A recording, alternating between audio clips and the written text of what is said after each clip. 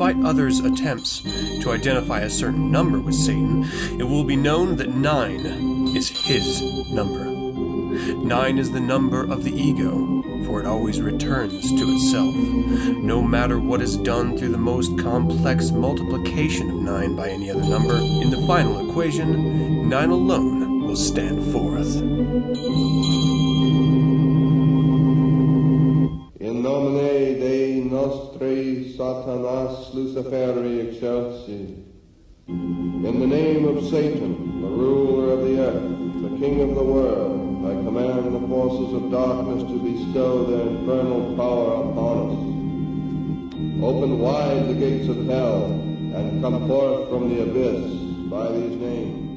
Welcome to this very special episode of 9sense. This is the 5th Greater Magic episode. Joining me for this incredible discussion is Witch Erin from Down at the Crossroads. How are you? I'm super duper. I'm so honored to be here. This is going to be a really amazing episode and truly original. It is October 25th, and we have a fantastic show for you this week. For 5 years now, we've been discussing the most controversial satanic concept in depth with members of the Church of Satan. In 46 Anno Satanas, I spoke with Reverend Bill M. and Warlock Storm about the practice of greater magic. In 47 Anno Satanas, I sat down with High Priestess of the Church of Satan, Magistra Nadramia, and Citizen Nanaya Asema to discuss greater magic from a feminine point of view. In 48 Anno Satanas, I spoke with Magister Nemo about the fringe ideas around greater magic, including supernormal human abilities. And lastly, in 49 Anno Satanas, I was joined by High Priest of the Church of Satan, Magus Peter H. Gilmore, and Magister Rose to discuss the customizing and creation of your own greater magic rituals and ceremonies. Now, this year, I reached out to you, the audience, and asked you to share your greater magic successes and or failures, and you came through in spades. Now, we won't have time to cover every submission, but we will discuss the majority, broken up by 9sense contributor stories as well. So, Erin, are you ready to dive headfirst into this episode? I've never been more ready. Let's begin.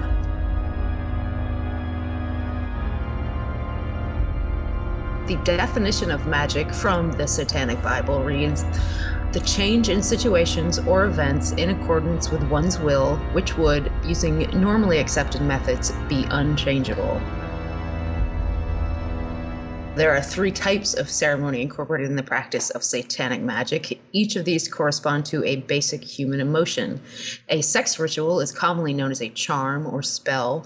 The purpose in performing such a ritual is to create desire on the part of the person whom you desire, or to summon a sex partner to fulfill your desires. A compassion or sentiment ritual is performed for the purpose of helping others or helping oneself. It may be said that this form of ceremony could fall into the realm of genuine charity, bearing in mind that charity begins at home. A destruction ritual is used for anger, annoyance, disdain, contempt, or just plain hate. It is known as a hex, curse, or destroying agent. We need to always remember when discussing greater magic, and I've spoken to this in past episodes, and all of the guests that have joined me have reinforced this idea. But it's important to recognize it was originally put down in the Satanic Bible by our founder and the individual who codified Satanism, Magus Anton Zander LaVey. He says in the Satanic Bible, these formulas are to be adhered to, as applying the wrong type of ritual toward a desired result can lead to trouble of a complicated nature. We're going to see that in some of the stories represented by some of the listeners and some of 9sense contributors. And there's another one here I want to really reinforce. It must be remembered that it matters not whether anyone attaches any significance to your workings, so long as the results of the workings are in accordance with your will. Whenever someone is first introduced, and Erin, I'm going to ask you your personal experience in this too. Whenever someone is introduced to the idea of greater magic. There's this mystical idea of magic that they've grown up with through fairy tales and movies and any fictional or non-fictional book that deals with the idea of witches or witchcraft or magic or the occult. That there's this complex series of ancient knowledge that one must, one, be awoken to and then follow line by line in order to have a desired result. Anton LaVey is really wonderful in that he deconstructs the mystical side of it, and he gives you some really basic steps, acknowledging that human beings love ritual. It is a part of what makes us human, these ritual trappings that we connect with, and really makes it direct and to the point of what you want through the ritual, and allows it to happen without trying to overanalyze or explain it away. He gives this really wonderful example of science in magic. Throughout all of history, science has been seen as magic until one discovers the principle that is behind said magic, whether it's gravity or lighting fire with flint and steel. He openly admits that some of the elements that we refer to in greater magic may never be discovered in science, and there may never be a firm grasp understanding of, but it's not important. What is important is the results that you see as a magician. So Erin, when you were first introduced to the idea of magic in Satanism, were you turned off or sort of excited by it? How did you experience it? Well, personally, I was a little turned off by it. And I think it speaks volumes about who I am as a person. I think last time we were talking about Halloween and dressing up, and like that doesn't appeal to me. Like theatrics, I'm a very introverted person. I'm a very self-conscious person. I don't like attention drawn to me necessarily unless, I have a specific reason for it. So like the idea of like theatrics and things like that, like it intimidates me, and it's sort of my initial response is to be turned off by it.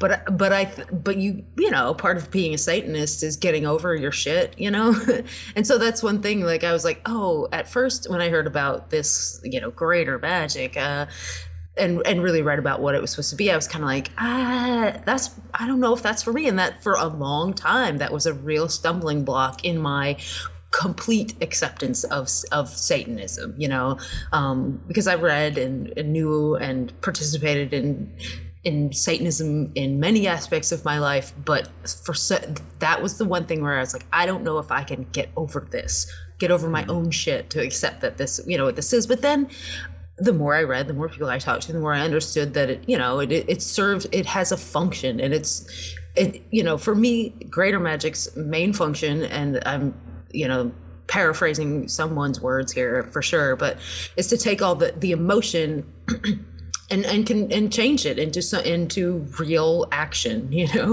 and so once I absorbed and really understood what greater magic was, I was able to use it. Mm-hmm. Were you ever concerned with because I think this is part of a stumbling block, which is why I asked, were you ever concerned about seeing tangible results of the ritual or the act of ritualizing through the lens of satanic magic? You mean consequences as far as like detrimental consequences, like things would go out of hand or something like that? Well, no, more in the line of seeing the results of it. Like, was there any point in doing it? Yeah. Yeah, I'm sure that crossed my mind. It was one of the things, but I do believe in the power of the mind. I do believe that we are, there's so much about our brains and our consciousness that we don't understand, that, or psychologically, that we are, still only now discovering that I'm fully open to, the workings of the mind and what is possible when we work toward those things actively. I think it's important to recognize that, and so I'm going to double down a little bit on that statement you just made, because I'm a fan of science, and I'm a fan of truth through science, not mysticism or pseudoscience, though I do enjoy pseudoscience personally. But I recognize it as such. And so for me, when I think of the human mind and capability, I always defer to like neuroscientists because they're the ones on the cutting edge of understanding of the human brain. And they reiterate exactly what you just said, Erin, in that that's our mind, or the human brain is really the last frontier of human understanding. You know, we've mapped a genome. We understand physiology, but the complex nature of psyche, ego, and just our mind, it's still unknown. I mean, we know a lot about it, but we don't know everything about it. And so when we think of actions that are very much psychologically driven, we call it psychodrama, like ritual.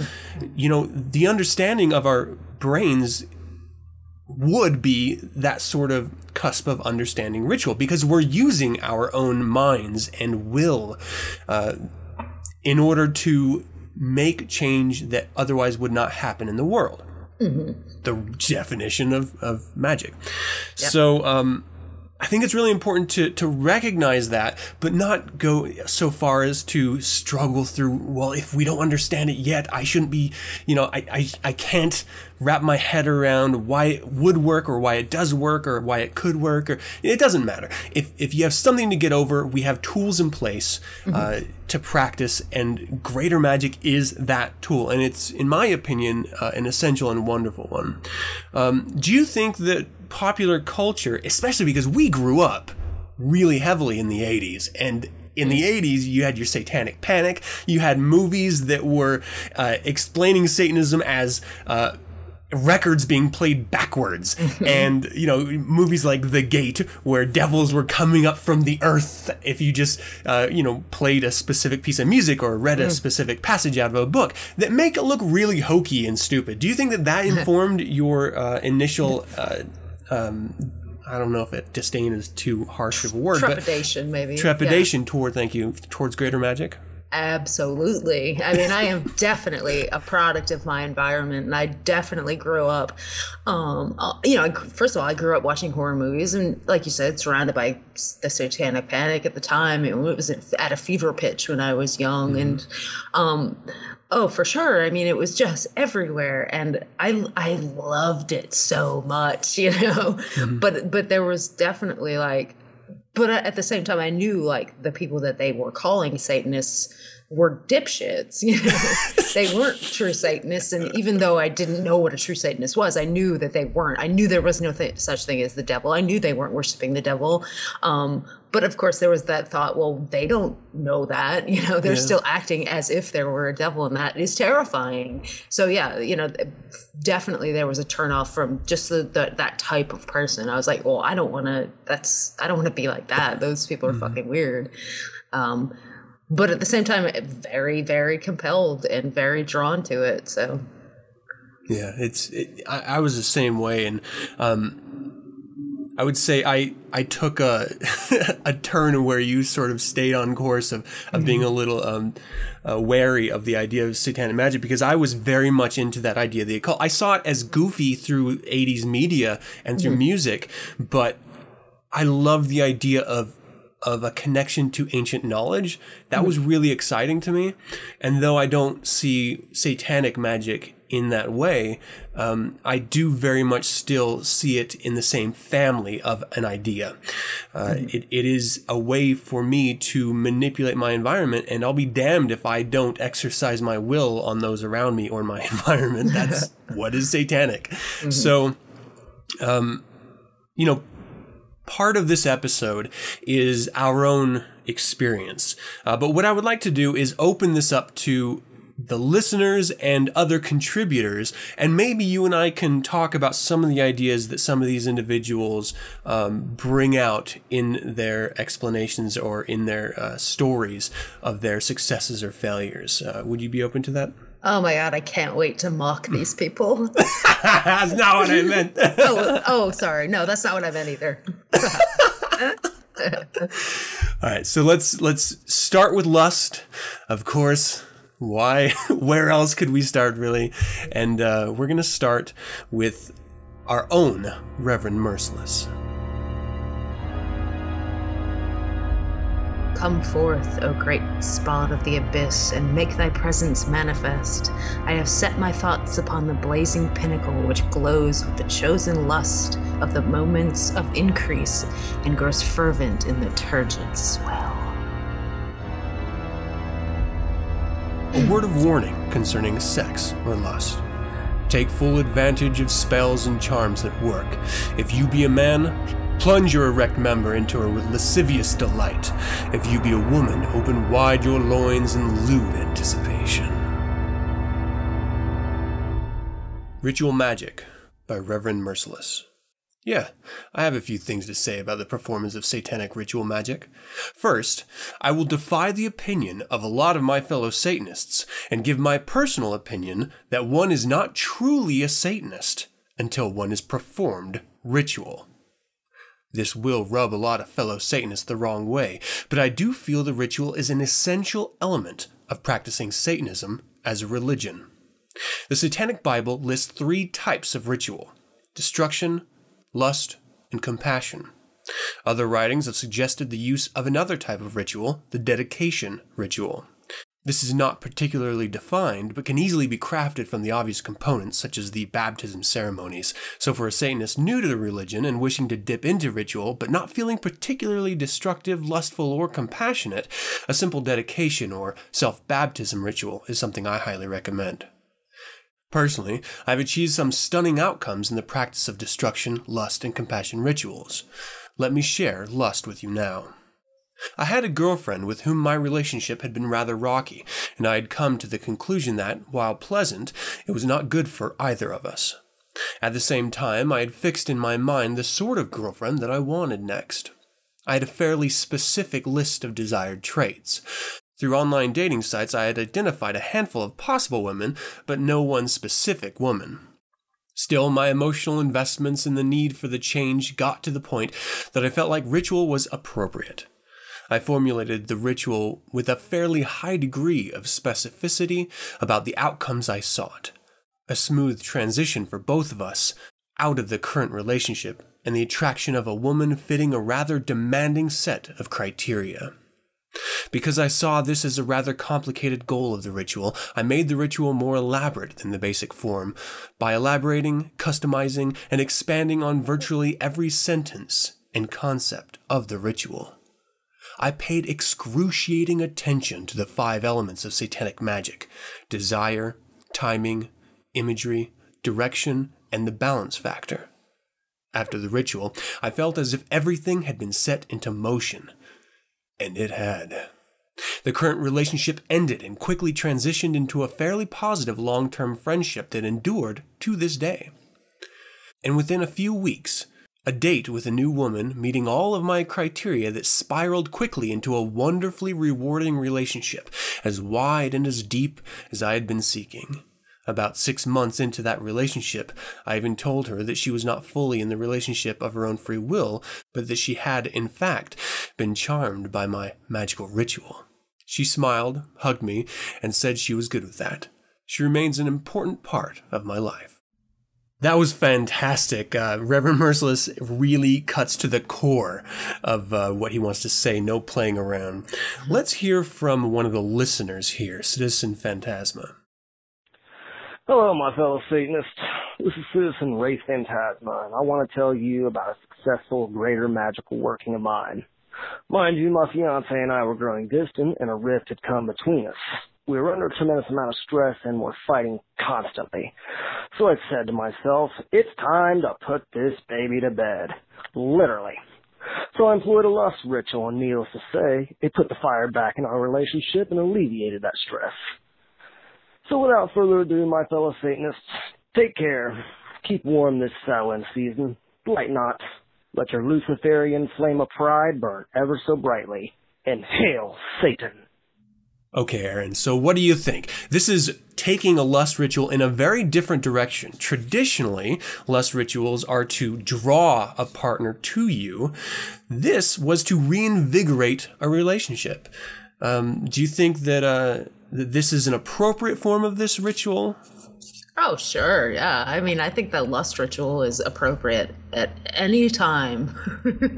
Anytime that you feel lust for somebody that, that that you want to, get lust with, have lusty feelings. I do like that idea. I never, call me stupid, I always figured lesser magic would be a more appropriate way of dealing with it if you were already in the relationship, applying a little bit of individual technique. But the idea of applying ritual to an existing relationship in order to reinvigorate, I think it's a bit of a different way of approaching it. Why do you think just talking about sex rituals is a little taboo? I don't know. Do you think it's like the hokey factor? Do you think there's any sort of like, oh boy, I really? think a lot of like it is embarrassment. Yeah, well, sure. I think I can't even, for some reason, I'm even like blushing just talking about it. Like, I don't know. It seems so personal to me. I think that's part of it, but I think this guy's genius. I think that was a really smart move. Yeah. It's a very creative use of his talents. One thing I really appreciate about the listeners in 9sense, and, one of the reasons why I asked you, you've been with me on this journey through 9sense longer than any other contributor. We have heard from the audience in the vast scope of their acceptance and understanding of this podcast. And for them to come and share some really intimate ideas like a sex or lust ritual, I think it's, I'm really honored by it. Yeah. I mean, for me, it would be really hard for me to share, like, me and my wife did, I know. I throw out comments every once in a while, goofing and sort of tongue in cheek, but it's never like an actual thing that has occurred. That I take that kind of stuff really personally. And I don't really like to share it openly and honestly. So, and I think that's one of the reasons why a lot of people don't like to even talk about it. Or maybe even as a major barrier to entry of performing a sex ritual. Yeah. Do you think this may be a little weird, but do you think that men are more likely to perform a sex ritual than women? Oh boy, no, I don't think so. I for some reason I picture women, but okay, so men. So the point of so the ritual, you intellectualize beforehand, but then when you're actually in the ritual chamber, it's all emotion. You leave the intellect at the door.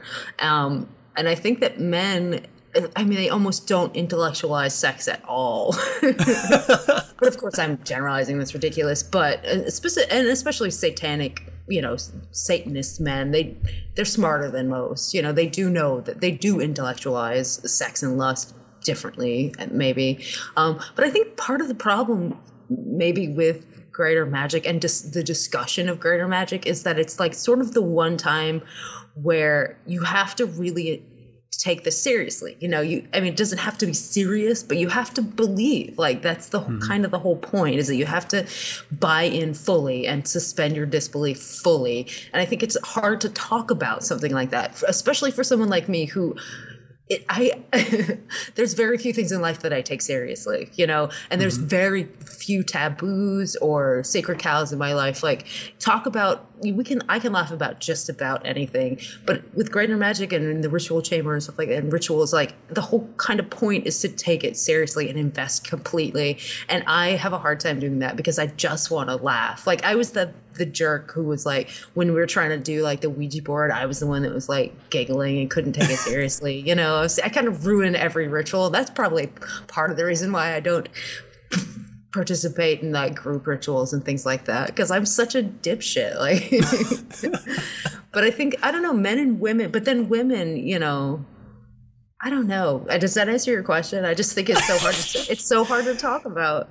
Yeah, well, I mean, so the original question was, do you think men are more likely? And no, you said just flat out, no, you don't think they are. And it's interesting because obviously we come from very different gender perspectives. And I think because, maybe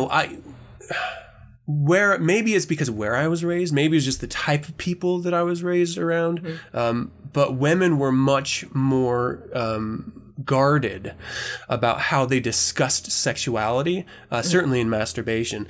And a sex ritual really, I mean, masturbation is a core part of that ritual. And so I think if you were raised in a place where it's a shameful thing, or it's an embarrassing thing, or it's just a you don't talk about it type of thing, well, then it would be difficult to discuss a sex ritual within that context. But also, I'm sure there's ways of performing sex rituals without actually masturbating. And so, you know, certainly with the way that Citizen Phantasma explained in his, I doubt, you know, well, I don't know, maybe he did, but you know, it just never really came up because it wasn't about him. It was about a connection between him and his partner. So I think that was a really fantastic way of approaching it. And it's just an interesting discussion. I think of all three specific types of rituals, if you buckle down and are practicing just one without bleeding another into it, then maybe sex ritual is the least practiced, I would think. Yeah, and to me it seems sort of like, if we're talking about like typical gender roles, so let's pretend we are, especially in a lust ritual, I feel like women are more likely to use lesser magic when it comes to lust and attraction, where it feels like greater magic is more a manly pursuit as far as lust. Like they want to take control of the situation, where women traditionally, you know, sort of take on that coy, like flirty, manipulative way to get what they want, where men, you know, it's sort of like, I am going to take what I want, and you know, like there's a theatricality like inherent in men's desire for women, you know, where it's all about theater for men. It's all about like putting on an act and pretending you're, you know, somebody you're not, where women it's a little more subtle. We're all liars. Oh my God, of course. I know. Oh, yeah. Well, we have another contributor, Heather Height. You have to hear this. Let's talk about it afterward. This is Heather Height, and I have two stories, as Adam asked, for our successes and failures at Greater Magic. The first one comes from before I actually knew that I was a Satanist. It was a situation where I was broken up with by a guy who I supported for 4 years. Like, nothing is more infuriating than feeling like you're a character in a stupid rom-com. I was livid, to say the least, and on top of that, he insisted that he, you know, the wanted to be friends thing, but for him, this was telling me details about all of his new love interests, which was so stupid on his part because he didn't get laid for like a year after we broke up. But that's all the lesser magic, mostly. The way that Greater Magic came into play was he had a love interest at his new job. She was married, but had decided to leave her husband. And it was like one of those situations where she was really leaving her husband for my ex-boyfriend, since he's the kind of guy who would be like, I don't want to be responsible for your marriage breaking up. Don't do that. She was acting like she was going to leave her husband anyway. So he basically was breaking up a marriage. So what I did was I did a lust ritual, which at the time I did not call it a lust ritual. I called it a love spell on this girl and her husband, and I emoted and put all of myself into this, like put myself in a space where I really cared about these two people and like loved them and the idea of them and just their hunger sexually for each other and their love for each other. And it didn't keep them together forever, but it did definitely have an impact on the length of time it took her to leave her husband, and consequently interfered with my ex-boyfriend's plans, or his pretending he didn't have plans to break up this marriage. So that was a success. The failure in that is that no matter how much I put myself in that space in the ritual, I had no love for this girl. So it was sort of a failure in that sense. And it was also a failure in the sense that I didn't bother to get rid of any of my anger. Like, I clearly still to this day am just furious with this guy. Just hate him. If he decided to take his own life, like right now, that would make me happy. Yeah, clearly I still have a thing that maybe I should have done something about getting rid of that anger and not carrying that around.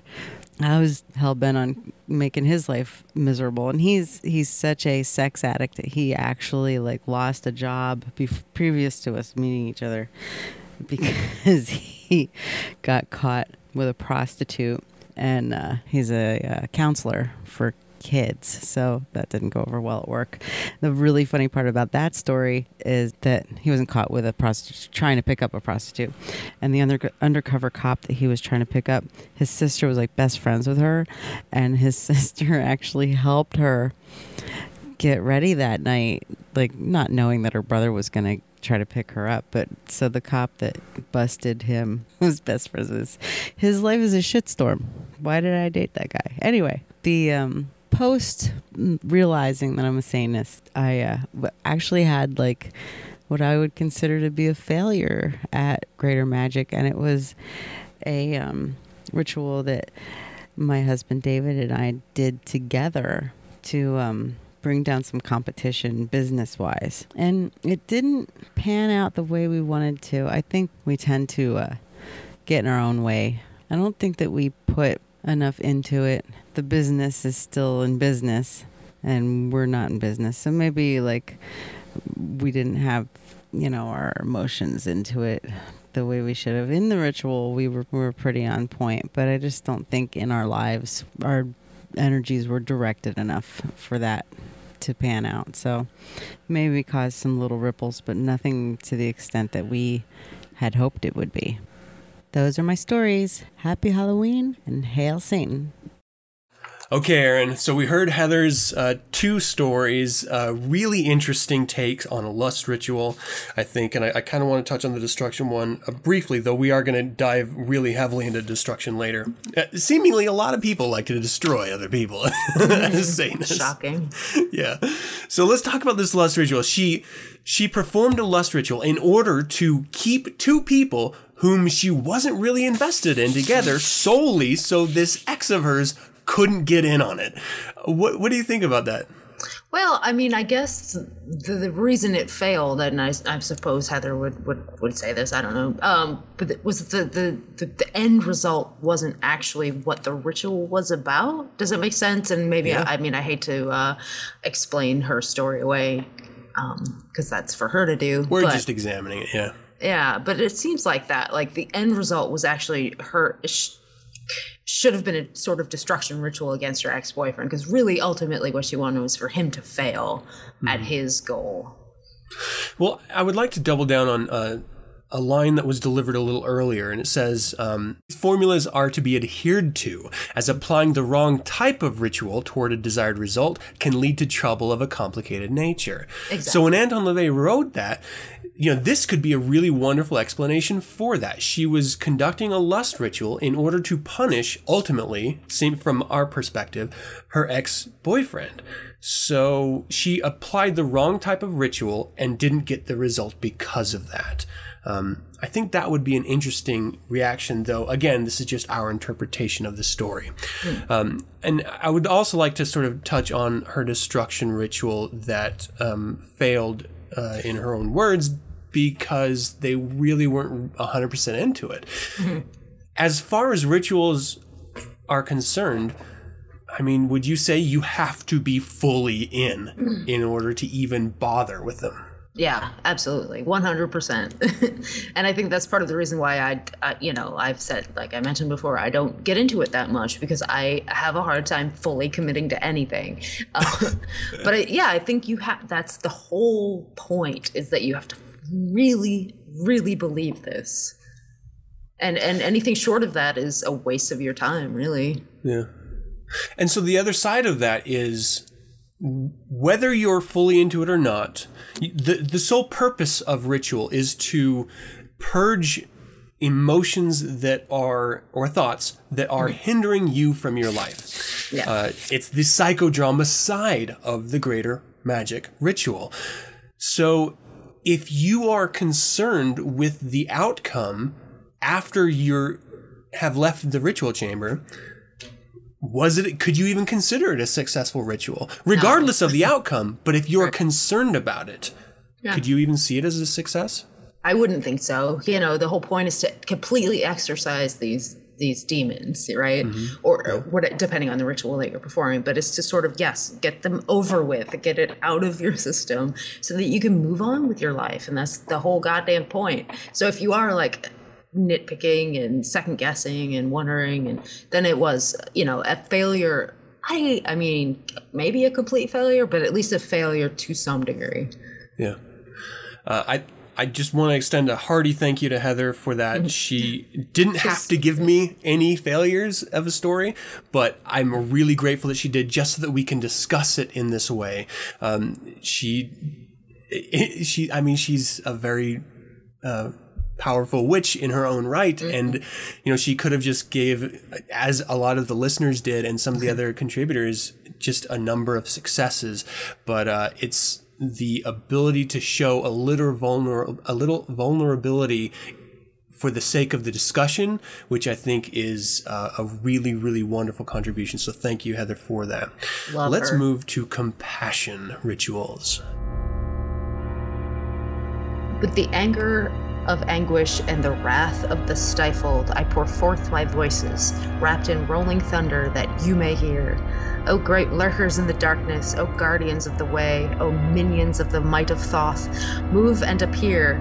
Present yourselves to us in your benign power, in behalf of one who believes and is stricken with torment. A word of warning concerning compassion. Be resolved that you'll have no regrets at the expense of the help you have given others, should their newfound blessings place an obstacle in your path. Be grateful for things that come to you through the use of magic. Compassion ritual. Erin, do you think this is the most common of rituals, or do you think destruction is most common? I would put my money on destruction. But yes, I would almost guess that, well, it's hard to say, but I think, yeah, compassion is one of the, well, there's sort of two aspects of compassion. That's one directed toward other people, and then those directed toward yourself. So in that sense, you know, it's used twice as much maybe as sex or lust, but in this, under the same heading. Yeah. But I don't know. Do you do compassion rituals? And if you do, like, is it more directed at yourself or others? So I have conducted compassion rituals, and it is by far the most common. Thing is, I don't ritualize a lot, to be quite honest. I don't find a lot of need for it traditionally in my life. But when I am compelled, it is almost always compassion, and it is almost always for those that I love. Very, very rarely do I do it for myself, because I utilize lesser magic on a day-to-day basis, which gets me pretty much what I need. So I don't really feel a need for the compassion side of it for myself. But I think it is an important idea to understand and to explore for people if you haven't before. I think it's really challenging for a lot of people, and let me know if you feel the same way or not, in order to categorize rituals. You know, we see something, and I want to sort of double back on Heather's, for example. She saw this situation, and she felt like she had to put a specific type of a ritual in place. And a lot of the situations we find ourselves in life that inspire the need for ritual could be in a lot of these, or a combination of these types of ritual, whether it's compassion destruction or sex destruction or compassion sex, you know, or performing one type of a ritual, and we'll talk about this here in a second, having a multiple end, whether it's compassion and destruction or something like that. Do you think it's difficult to really find this specific type of a ritual for a lot of the complex situations in life that would require ritualizing?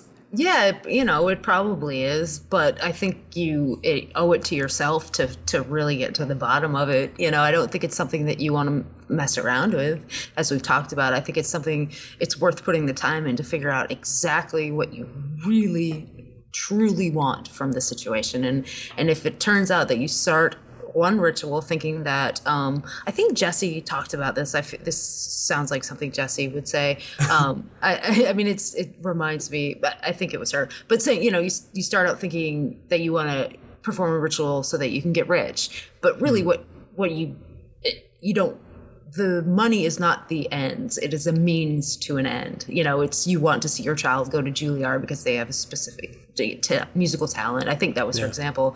But yeah, so I think it behooves you to figure out exactly what the actual ends is, rather than, you know, ritualizing about something that's just a means to the actual ends. And, you know, sometimes you start planning one ritual and then figure out, oh no, this is not what I want to perform. I should be performing a destruction ritual, or, you know, etc. Yeah. No, I completely agree.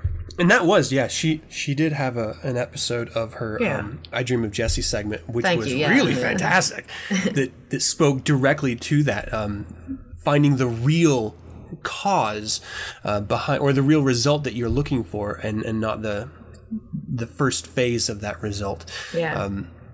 It is important, and we have a number of listeners that tuned in and contributed to this specific type of ritual. So let's go to a listener here and see what they have to say about it. My greater magic work draws a lot on my German and Scandinavian roots. I do most of my ritual work outside at an old tree stump that I've turned into an altar. When I call upon the gods or the Landvetter, the land spirits, I'm doing so from a point of view of equals. A big idea in most heathen traditions is that the gods and the Landvetter are not worshipped, but shown respect. Something that drew me to Satanism was this study part. A lot of followers of Asatru and heathenry feel the same way, calling it a, quote, religion of homework. This is the belief I came from last, and that I draw heavily upon. That said, there was a time when we were in a tight place financially, and I just felt I needed ideas for making more money in a shorter amount of time. For me, greater magic puts me in the right headspace. This time, it did a little more. I started the ritual at 3 a.m., which is my normal time for doing so. I picked that time because for myself, being awake at 3 a.m. takes more effort and focus. It usually a waking up early sort of thing, like, and putting my energy at the beginning of the day. For this ritual, I pour 2 smallish glasses of mead, about 6 ounces each, that I make myself. On a side note, when I make the mead for drinking, I also make it a smaller extra side batch for ritual purpose. The set apart portion of it, it feels like I'm putting energy and effort into it for this reason. Really, I feel that it adds to the overall effect. For this, I take my first glass, I pour it into a drinking horn.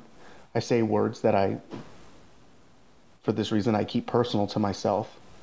I then pour the mead from the horn onto the altar. I then take the second glass, say some different words, and then I drink the mead myself, followed by silence.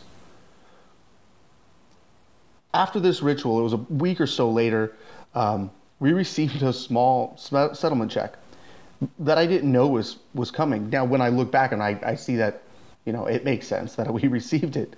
And it wasn't life-changing money, but it was just what we needed at the time. Also, my wife was offered a job out of the blue that she didn't apply for. Somebody needed a job done, and she could do it, and from home, so she could take care of our kids without putting them in daycare. Now, these results are not what typically happens for us. So in that, I'm not advocating that greater magic is a way to get free money. In fact, that most cases, this does not happen to us in this way at all. So while I don't believe in the gods and the spirits, I have done rituals and I have gotten results. That said, the biggest thing for me where greater magic rituals are involved, is that it reaffirms in my mind that I'm doing everything possible to succeed. Not to be mistaken with laziness. For greater magic is not a form of satanic welfare. I work my ass off. I am even back in school to complete some extra education to further my career. Greater magic does work, but you have to first, for me, put in the legwork. You have to put yourself in the place to receive the callback, to make the money, and in some cases get the girl. And that is greater magic for me. Hail Satan. So that was a really amazing story from the listener. I want to double back and talk a little bit about those two ideas that he put forth in there. And that is, Satanic Ritual doesn't always have to follow the Satanic Bible format. What do you think about that? Do you think it's okay to completely shake loose even the Satanic format and just use whatever works for you? Yeah, totally. I'm all for it. I think, it's sort of like once you know the rules, then you can break them. It's that sort of thing. Like, yes, if you are well versed in rituals, you've been doing them for years and years, and you understand what they're, what we're really trying to do here and what we're getting down to, and then you have free reign to sort of put your own spin on them and change them completely. Start with the bare skeleton and build your own, or people do that. People make their own rituals. They're still being made. So yeah, I think it's a great use of your talents if you're able to do that. And I mean, really, the sole idea of ritual is, and just being a Satanist, is being an individual. Mm-hmm. If something is not working for you, or if you just feel more connected through another religion's ritual trappings, well, if it works for you, use it. Whatever you need to do in order to reach that ultimate goal that pulled you into the chamber, do so. Really, it's about you. It's not about how other people see you or how other people see you ritualize. It doesn't matter. I don't know about you, but I've never recorded a ritual in order to show someone, say, hey, check out what I did. No. That's a weird thing to do. It's all about you. I can't remember where I read it, but yeah, magic, greater or lesser, works because of you. And if, it's most effective when you have completely digested it and you understand it, and you're able to then, it changes because of you. It just because you have fully ingested it. It is now something completely different that you can transform, comes out of you, but it's all about you. I wanted to talk about the second point that he made in his story, and that is greater magic is not satanic welfare. It's easy to look at, especially if you're seeing results from your greater magic, to see it as an easy way to get things. Like, ooh, I got this money that came in just in the nick of time. Do you think people should rely on that as Satanists? Well, no, I think that's for other religions to indulge in. That's sort of like... on demand, sort of help. You have to put the work in. That's what it's all about. And if you're putting the work, if you're ritualizing every single day for something, well, you're putting the work in. Who's to say then what you deserve and what you don't, except for you? If you're putting in the work and you're seeing the results, then it's not charity. It's not welfare. You're making it happen for yourself. But yeah, to sort of come back to it, like as going back to the well, and you sort of drain the significance of it. Mm-hmm. I think it's an interesting idea that if you think of greater magic as a means to an end, solely the use of greater magic as a means to an end, then I think you're shortcutting the way you should be approaching life. There is no magic bullet. There is no saving grace. There is no one trick that is going to fix everything for you. When I think of what would drive me to perform a ritual, the ritual itself is only a part of that. Greater magic is only a part of that experiment in life. You have to move through life and move forward as if the ritual was a success, and that act itself leads again to the success of the ritual.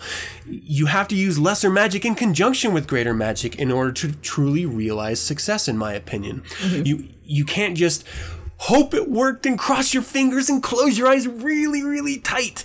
It's not going to do shit for you. You have to then follow it up with real world action. And I want to double down on this point and make sure I'm absolutely clear, because I think it is really, really important. Satanism is about living your life. It is not about hoping for things or striving for things. Certainly you have goals and you achieve them, but that's real world experience. We are not about sitting in our basement and ritualizing, hoping money is going to come to us so we can continue sitting in our basement. We need to get out and experience life. That is Satanism. And using greater magic to enhance our lives is important, but refusing to live our life while practicing greater magic in the hopes that it will give us a life is not satanic. Understand the difference. I think it's really important. I spoke with Milton Kruger. You all know him, friend of the show. Let's see what he has to say. Let's see about his story. This particular experience was in a group ritual that I'd partaken in, and we of course talked about it beforehand. We did all of our workings, writing of our desires and our manifestations on parchment beforehand. We talked about them. We got all the intellectualism out of it beforehand, and we went through the motions and we looked at everything in the ritual chamber. We of course set everything up and we did placements. That way it was all done beforehand. So when we entered with only a few candles blazing, it was all very somber. It was all very, very quiet, even though we were in a in an urban setting, and it just felt right.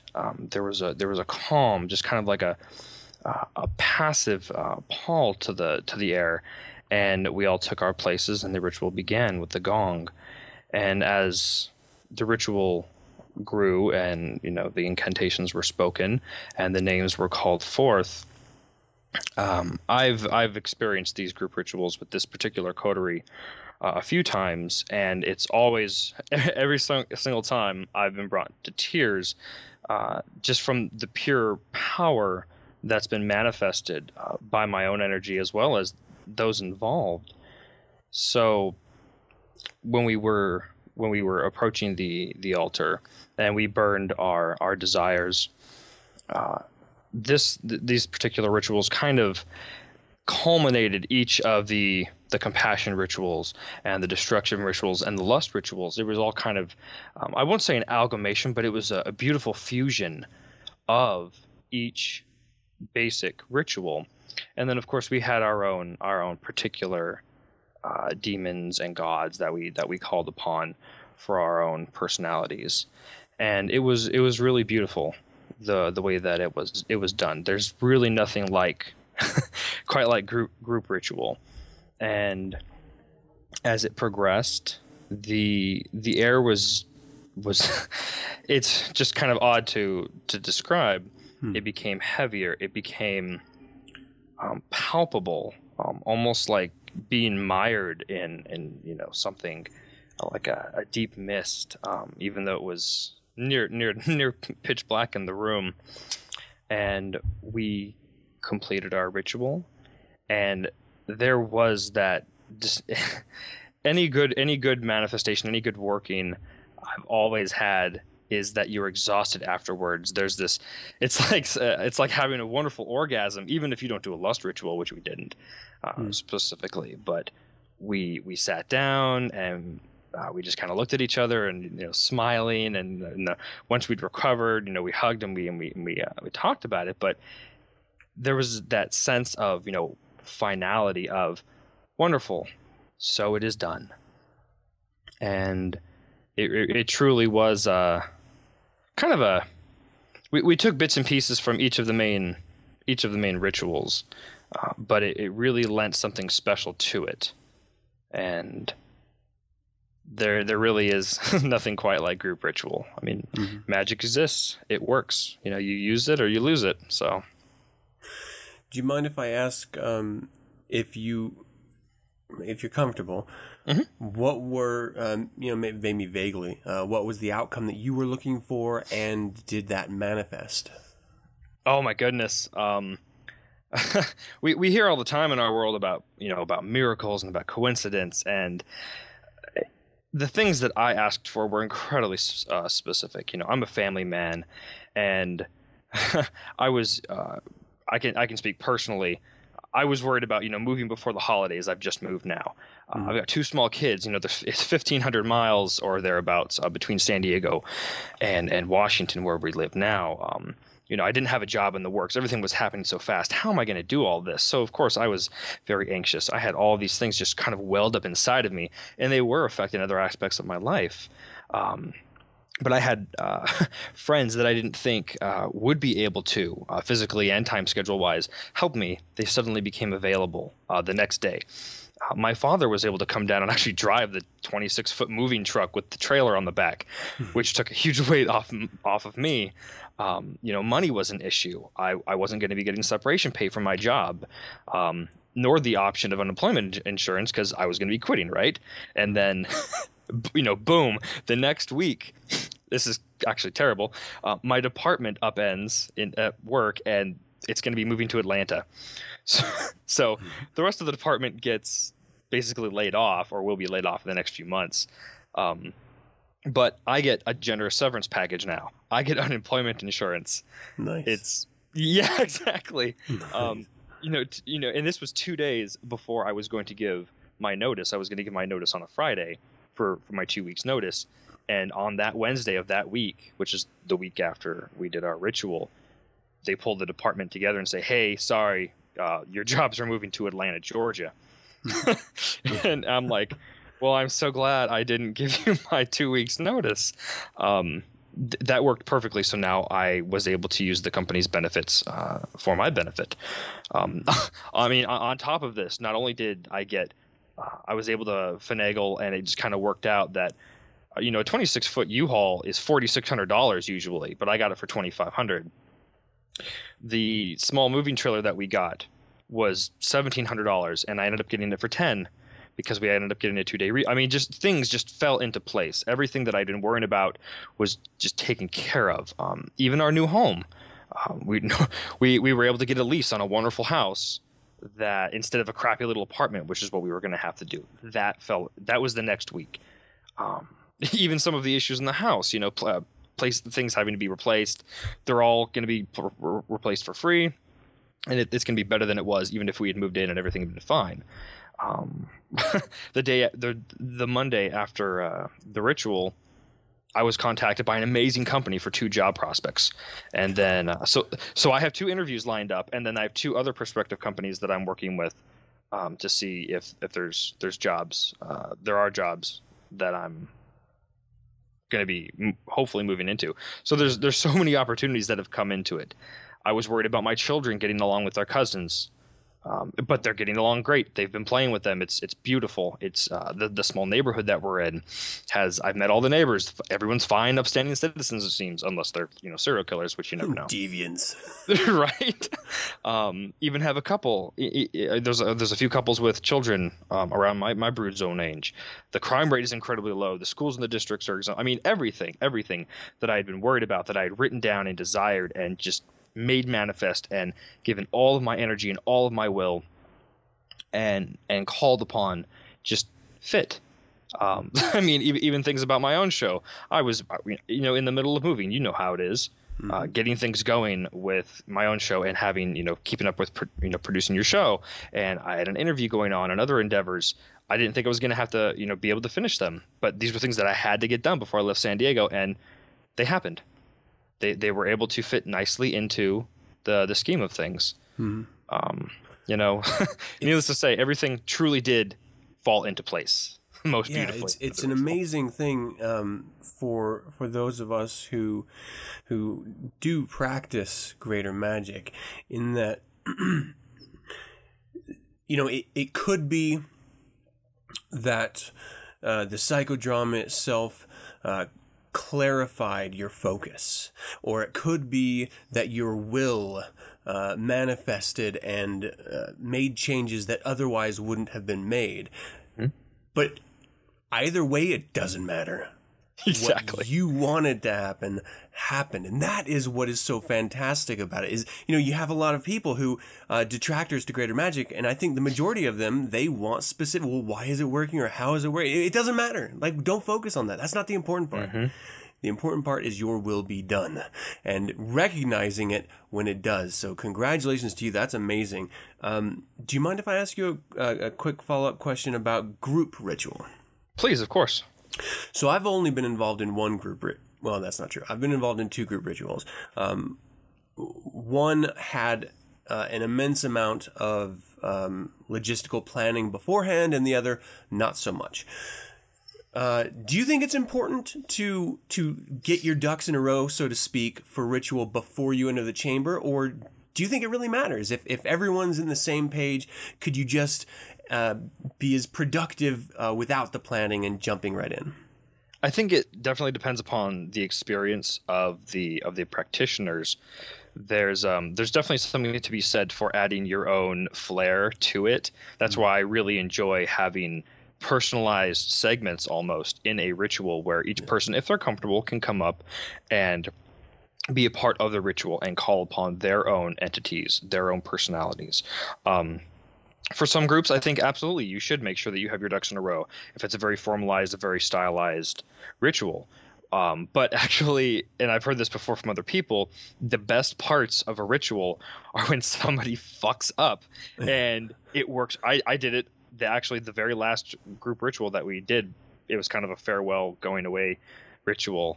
I fucked up, and instead of letting the leader of the ritual burn the offering, so to speak, I burnt them midway because I was the middle man going up and burning them, and it worked perfectly because it was the midway of, everybody before me had put theirs into the urn, and then I said my little piece, which was totally not part of the plan, and then I set my parchment on fire, threw it into the urn, everyone else's lit ablaze, and then everyone else after me came up, said their piece, and then threw theirs into the already burning urn. It worked beautifully.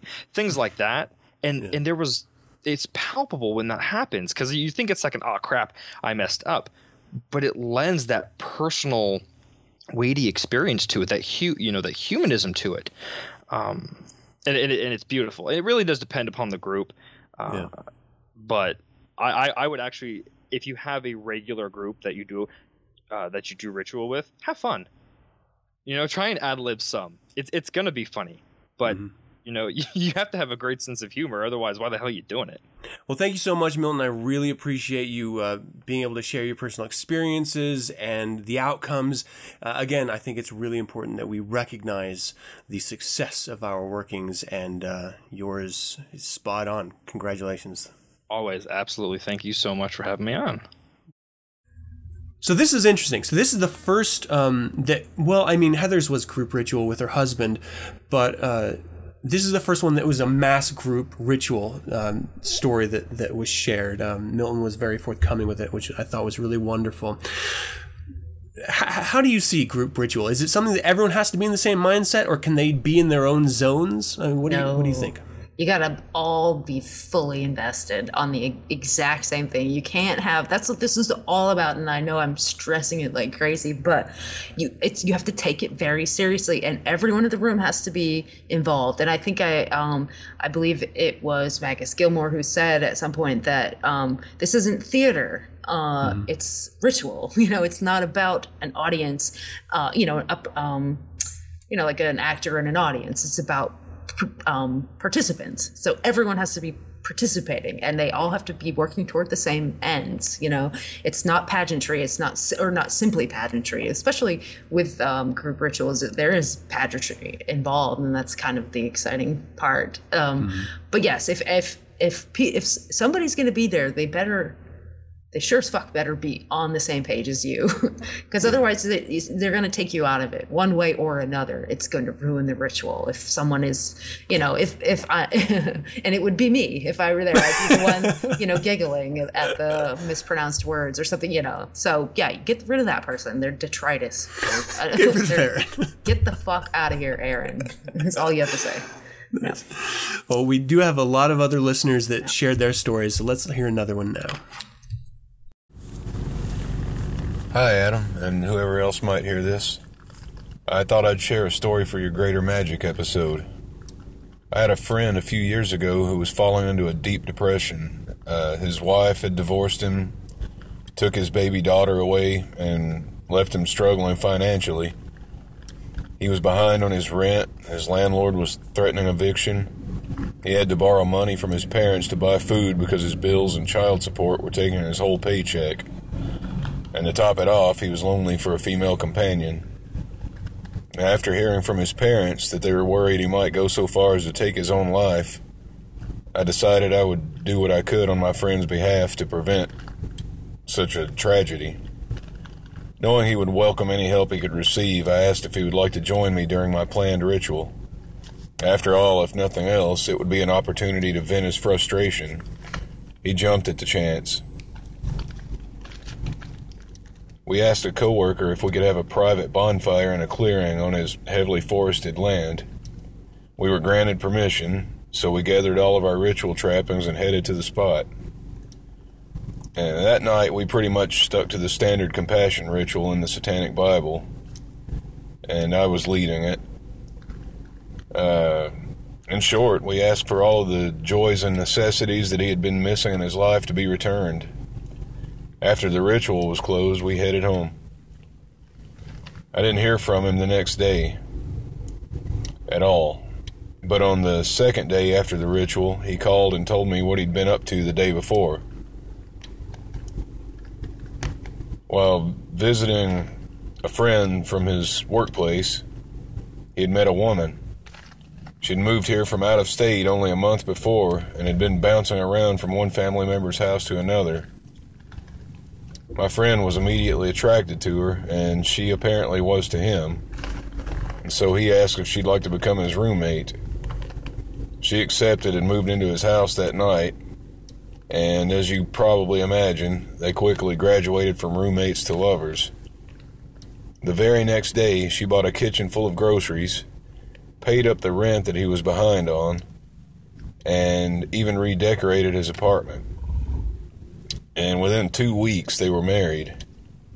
And I wish I could tell you that their marriage had stood the test of time, but they divorced within 6 months. Still, the ritual seemed to have had an immediate effect, giving him exactly what he needed to climb out of the abyss he had been trapped in for some time. Thanks for the opportunity to share my story. Lanny. Hi, Adam. Calling in over here from California. This is Quentin. Wanted to drop by and give my greater magic success story. I recently have been having some severe problems with my superior at work, to the point where it's causing problems in my home life as well. So I decided to perform not only a compassion ritual for myself, but also a destruction ritual for my supervisor. And personalizing my ceremony was more along the lines of letting myself feel extremely comfortable with what I was feeling and with what I wanted to come from the ritual. I included many visual images of things that I aspired to or things that I have overcome in symbolically to symbolize I guess all the hurdles that I have overcome and that I can overcome. And the results of my rituals, about a week ago, my supervisor was arrested and put in prison for his third DUI charge. And I now comfortably lay on his throne as now supervisor over the plant. That's incredible, man. Well, let me ask you, because there are distinct differences in the Satanic Bible between the compassion and the destruction, and you sort of need to take your mind in different directions in order to really fully realize each of those. What was that like for you combining them? Was it challenging at all? I thought it was going to be more challenging than it actually was. I actually planned on doing 2 separate rituals for each. However, I found when I thought about performing a compassion ritual for myself, it also involved a lot of negative feelings towards my enemies. So it became kind of easy to really combine the love I feel for myself and the things I wish to accomplish. It was really easy to meld that with, I guess, my need for the destruction of my enemies. So I kind of morphed it to be one and the same for me. I got the emotional pull from both sides during the ceremony, so I wasn't lacking emotionally at all. It was, I have to say, it was quite an experience. It was something else having to personalize two rituals into one, definitely. Yeah. One thing that I don't know, if it's personal experience or just how we as magicians manipulate the ritual, but when we think of these isolated rituals, whether it's compassion or lust or destruction, they all in some way lead to yourself feeling better. So you could say that the side effect of all of them is a form of compassion in of itself. It's strange when you go into it expecting it to be a mix, when the chances are, of course, the result is going to be that you always feel better about yourself because you've purged whatever hang-ups emotionally you've had. So I know a lot of Satanists have, here's something I said to a couple of friends the other day. There are as many third side perspectives as there are Satanists, meaning we all have our own interpretations of things. When you think of ritual, if you're comfortable saying, do you think of it as simply a formal way of purging yourself of emotions, or do you think of it as a psychodrama, for example, or do you think of it in terms of actually manipulating the world around you? And I ask, let me preface this a little bit before you answer, because we have so many different perspectives about one, if greater magic is a thing, and then two, if it is a thing, then whether or not it's for you or if it's to affect the world around you. And depending on who is speaking, it's a completely different take. So as a Satanist yourself, what do you think? Well, speaking for myself personally, I believe that ritual can be the most pure source of release of whatever emotion you feel the need to release at the time. And for most people, I don't know, maybe half of the people out there, that's all they get from the ritual is, okay, I purged my emotions, I now have a clear mindset, and I can set forth to accomplish my goals. But I feel like there are some of us out there, and I am one of them, I must say, who, you do these things, you perform these rituals, and you feel great about yourself, and then you slowly things start to unfold. And I don't know if you can really explain things like that. I do personally think that there may be something to it. I don't believe that it is some, red horned suave guy downstairs with a pitchfork going, yeah, here you go, here's all the things that you want. But I definitely think there is something to it. And I mean, to be perfectly honest, I loved your episode on the supernormal that you guys did not too long ago. Yes, last year. That was last year's Greater Magic episode. Absolutely. Oh, was it? Wow, that long ago already. Wow. That was fantastic. And if you experience supernormal things often enough, it kind of becomes hard to deny the fact that there are supernormal things. Mm-hmm. And myself, I've experienced a lot of supernormal attributes kind of throughout the course of my life. But prior to my claiming as a Satanist, very much like you, I was very deep into the occult, and I was like, ooh, yay, there's got to be something to it. It's got to be so extraordinary. But doing things that way, you don't really feel the same thing that you feel doing a satanic ritual. I don't know what it is, I don't know why it is, but I feel if you can put off enough energy in the right direction that you want to go, I feel like that energy can also work for you instead of you working solo by yourself, provided you can summon enough energy. Yeah. It is interesting because, you know, when we're describing it, because I describe it much in the same way that you do, our logical sides of our brains want to equate, you know, 1 cup of this equals 1 cup of that. But the reality is nothing in life is really like that. So, you know, you mentioned put off enough energy. You know, there are so many aspects of reality that are still sort of up in the air, not fully realized.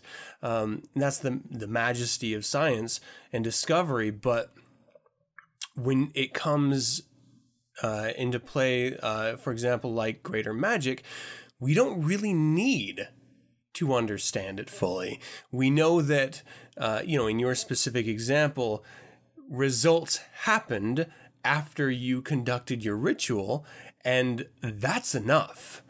I remember, because, you know, you'd already mentioned that I was into the occult as you were. There's always that idea of this sort of like rule, like there is some sort of cosmic justified behavioral device out there that if you do this, then something must happen to you to sort of, like there's like some sort of balance in the universe, which is, in my opinion, this absurd notion. The reality is there's energy. And then there's manipulation and direction of energy, and that's literally all there is to it. There's no right or wrong. There's no morals in a supernova. It happens. And so if we imagine our greater magic expression as its own version of a supernova, then we just unleash the energy out there, and our will be done. And it's really hard to explain for people who have never experienced it or never even tried it. And yet, I personally find, I don't know about you, those who refute the idea of greater magic traditionally have never really given it a shot. But for those who have, and they've seen results, it's you mentioned it earlier, it's hard to argue it, you know? I mean, there's only so much coincidence comes into play. It really is. It really is kind of hard to argue things that you've experienced yourself. And in my opinion, in regards to the Satanists out there who do not feel greater magic should be a part of their life, whether a small or large portion of their life, I feel like if you're going to call yourself a Satanist, you have to be able to it's almost suspension of disbelief.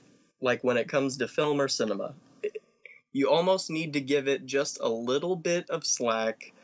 That way, when you tug on the rope, you really absorb all the information that it has to offer, and you really get to explore all the fun little things in the Satanic Bible and in the Satanic rituals that make Satanism appealing to other people. I mean, it's not, I don't mean strictly the greater magic portion or strictly lesser magic or Satanism's philosophy, but I feel like you almost have to have a sense of humor enough to be able to jump into it, not go in expecting anything from yourself, and if it clicks with you, it clicks with you, perfect. If it doesn't, hey, you gave it a shot and it didn't work for you, so you move on, you continue with your lesser magic and your other skills, and you get where you want to be without greater magic. But I do believe everyone should attempt it at least once. It is a great emotional purge, if nothing else. Yeah. And it's hard to argue, and this is my opinion, this is not the position of the Church of Satan as an organization, but half of the Satanic Bible is ritual. Half of it. Definitely. The sole follow-up to the Satanic Bible is Satanic rituals. So it is a big part of what it means to be a Satanist, in my opinion. No, it definitely is. It's getting your dinner and only eating the steak, but not eating anything else. You're missing it. But I do like, I mean, you mentioned, it's part of the fun, as Satanists, the more Satanists I meet that I come across either in social media or in person, the more I'm a little bit concerned that collectively we are falling into these tropes of taking ourselves far too seriously, that we're not actually enjoying life. And the point, as I'm interpreting Satanism, is to enjoy what you're doing. This is our only shot. Let's command those around us. Let's command the environment. But let's have fun doing it. Yes. It's about theater. It's about excitement. It's about drama. It's about ritual. Let's recognize who and what we are, and let's have fun in the process, because when it's done, man, it's done. You don't get no second shot. Exactly. Ritual is celebration for me. If you're a Satanist and you're not celebrating life, you're not doing it right. You need to be able to poke fun at yourself, poke fun at other things, not take life so seriously, although yes, take portions of life extremely seriously if it's a serious matter, but right. Just have fun. You're here once. Come on. It's all in it's the Satanic Bible. It's all about indulgence. So indulge and have fun while you're indulging. Fantastic. Thank you so much, man. I really do appreciate all of that. Of course. Thank you, Adam, for having me. Well, Quentin, until we can chat again, hail Satan. Hail Satan. So that was a really interesting conversation. I didn't really take into account the idea before he and I spoke of combining rituals. I mean, in a group setting, I've conducted rituals where there were multiple types together, but I'd never done it like within just me. You know what I mean? Mm-hmm. Do you think that's good, bad? How does that work for you? It seems like it works great for Quentin. I think it worked out well. I think it's genius. Anything that works for you, it is a success. I think it's brilliant. It's a great use of time. I'm all about efficiency. Well, it is interesting because you can come into the idea of satanic magic, especially when there's something like the Satanic Bible that outlines specific steps, 5 steps of success, different performance techniques. I mean, it really outlines everything for you. And if you're an analytical type person, breaking from that may be a problem for you. It may not work for you. But it's not, I think it is interesting. We've spoken to it in the past in different Greater Magic episodes, but it is something that, if you want to customize it, if you want to change it up, really no problem with that.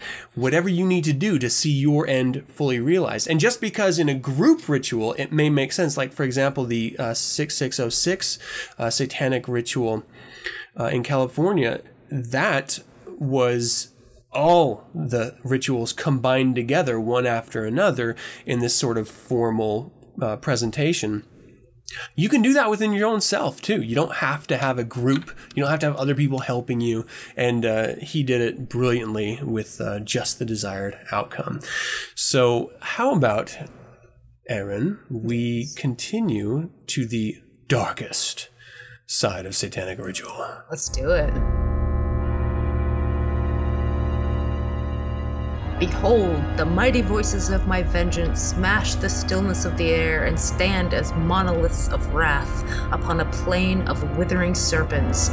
I am become as a monstrous machine of annihilation to the festering fragments of the body of he or she who would detain me.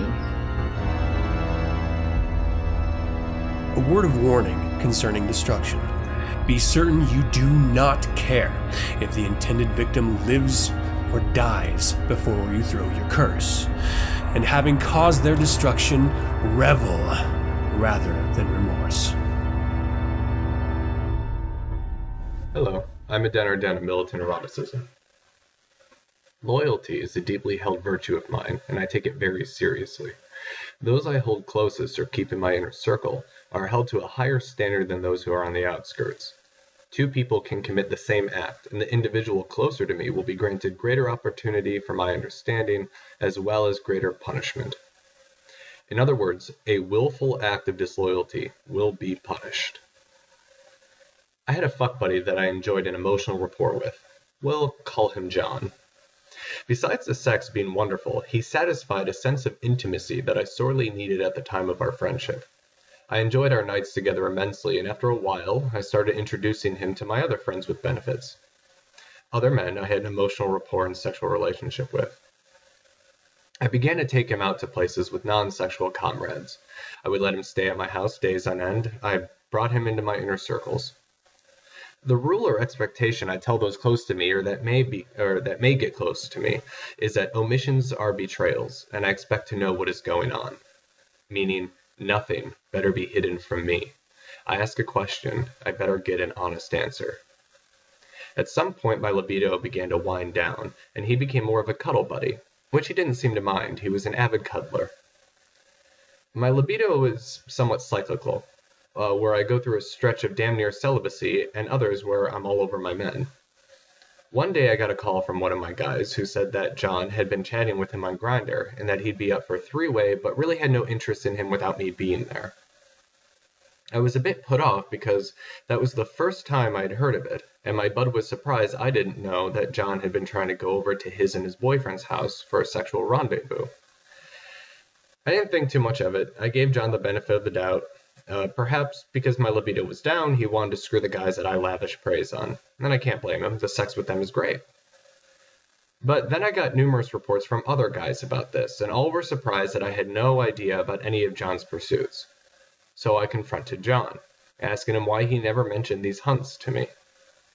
His answer was only that I was jealous. So I explained to him about loyalty and my expectation of knowing when my buds engage. This is primarily because I like sharing my guys, I like facilitating these meetings, and I like talking with people about their sexual pursuits. When they don't tell me that they are sleeping with each other, or fail to mention it when we're all talking about it, it's like it's being hidden. So it's a requirement in my inner circles. I became furious with John, and I severed the friendship in a way I knew would hurt him. I became distant and cold. It's my go-to when I don't want to curse someone. But then John begins to badmouth me to my men and pursue non-sexual friends of mine, to which I told the latter friends that it's fine if they want to sleep with him. I'd be a hypocrite if I told them not to. And the sex was great. So due to my friend's sexual ties with John, I didn't curse him. Until they said they didn't care if I did or not. I had a few items around that belonged to John, as well as some of his hair, and I decided that it was time to call on my dark comrades to aid me in punishing this traitor. So, on a night that was in accord with the type of working I wanted to do, I went into Eviliv3, which is what I call my ritual chamber, and I called forth the powers of darkness. I proclaimed that the fires of my rage will consume him, and that my birds of hell are waiting, and their wings are on fire. A few weeks later, I'm walking into my home with a friend of mine that was sleeping with John. He tells me that he needs to tell me something, but is afraid of my reaction. I roll my eyes and I tell him that if he thinks I should know something, it's in his best interest to tell me because I'll find out anyways. He tells me John's house burned down. I stop in my tracks and laugh so hard that tears trace the shit-eating grin I now wore. My friend says, that's the reaction I was afraid of. How can you laugh at that? Still laughing, I just tell him, traitors must be punished. When I think about that, I still giggle. So, have a happy Halloween, and hail Satan. Really interesting story, Dan. Thank you so much for sharing that. Erin, we have a lot of listeners who have also had really successful destruction rituals. Let's hear from one now. I had a recent experience in which greater magic helped me a great deal. I consider it a successful magical working, so I wanted to share that. This was a couple of weeks ago. I got a phone call from my daughter's social worker at school. And she left me a voicemail, tried calling the school back. I couldn't get a hold of her. So I called my ex, her mom, and just said, hey, I got a call from the social worker.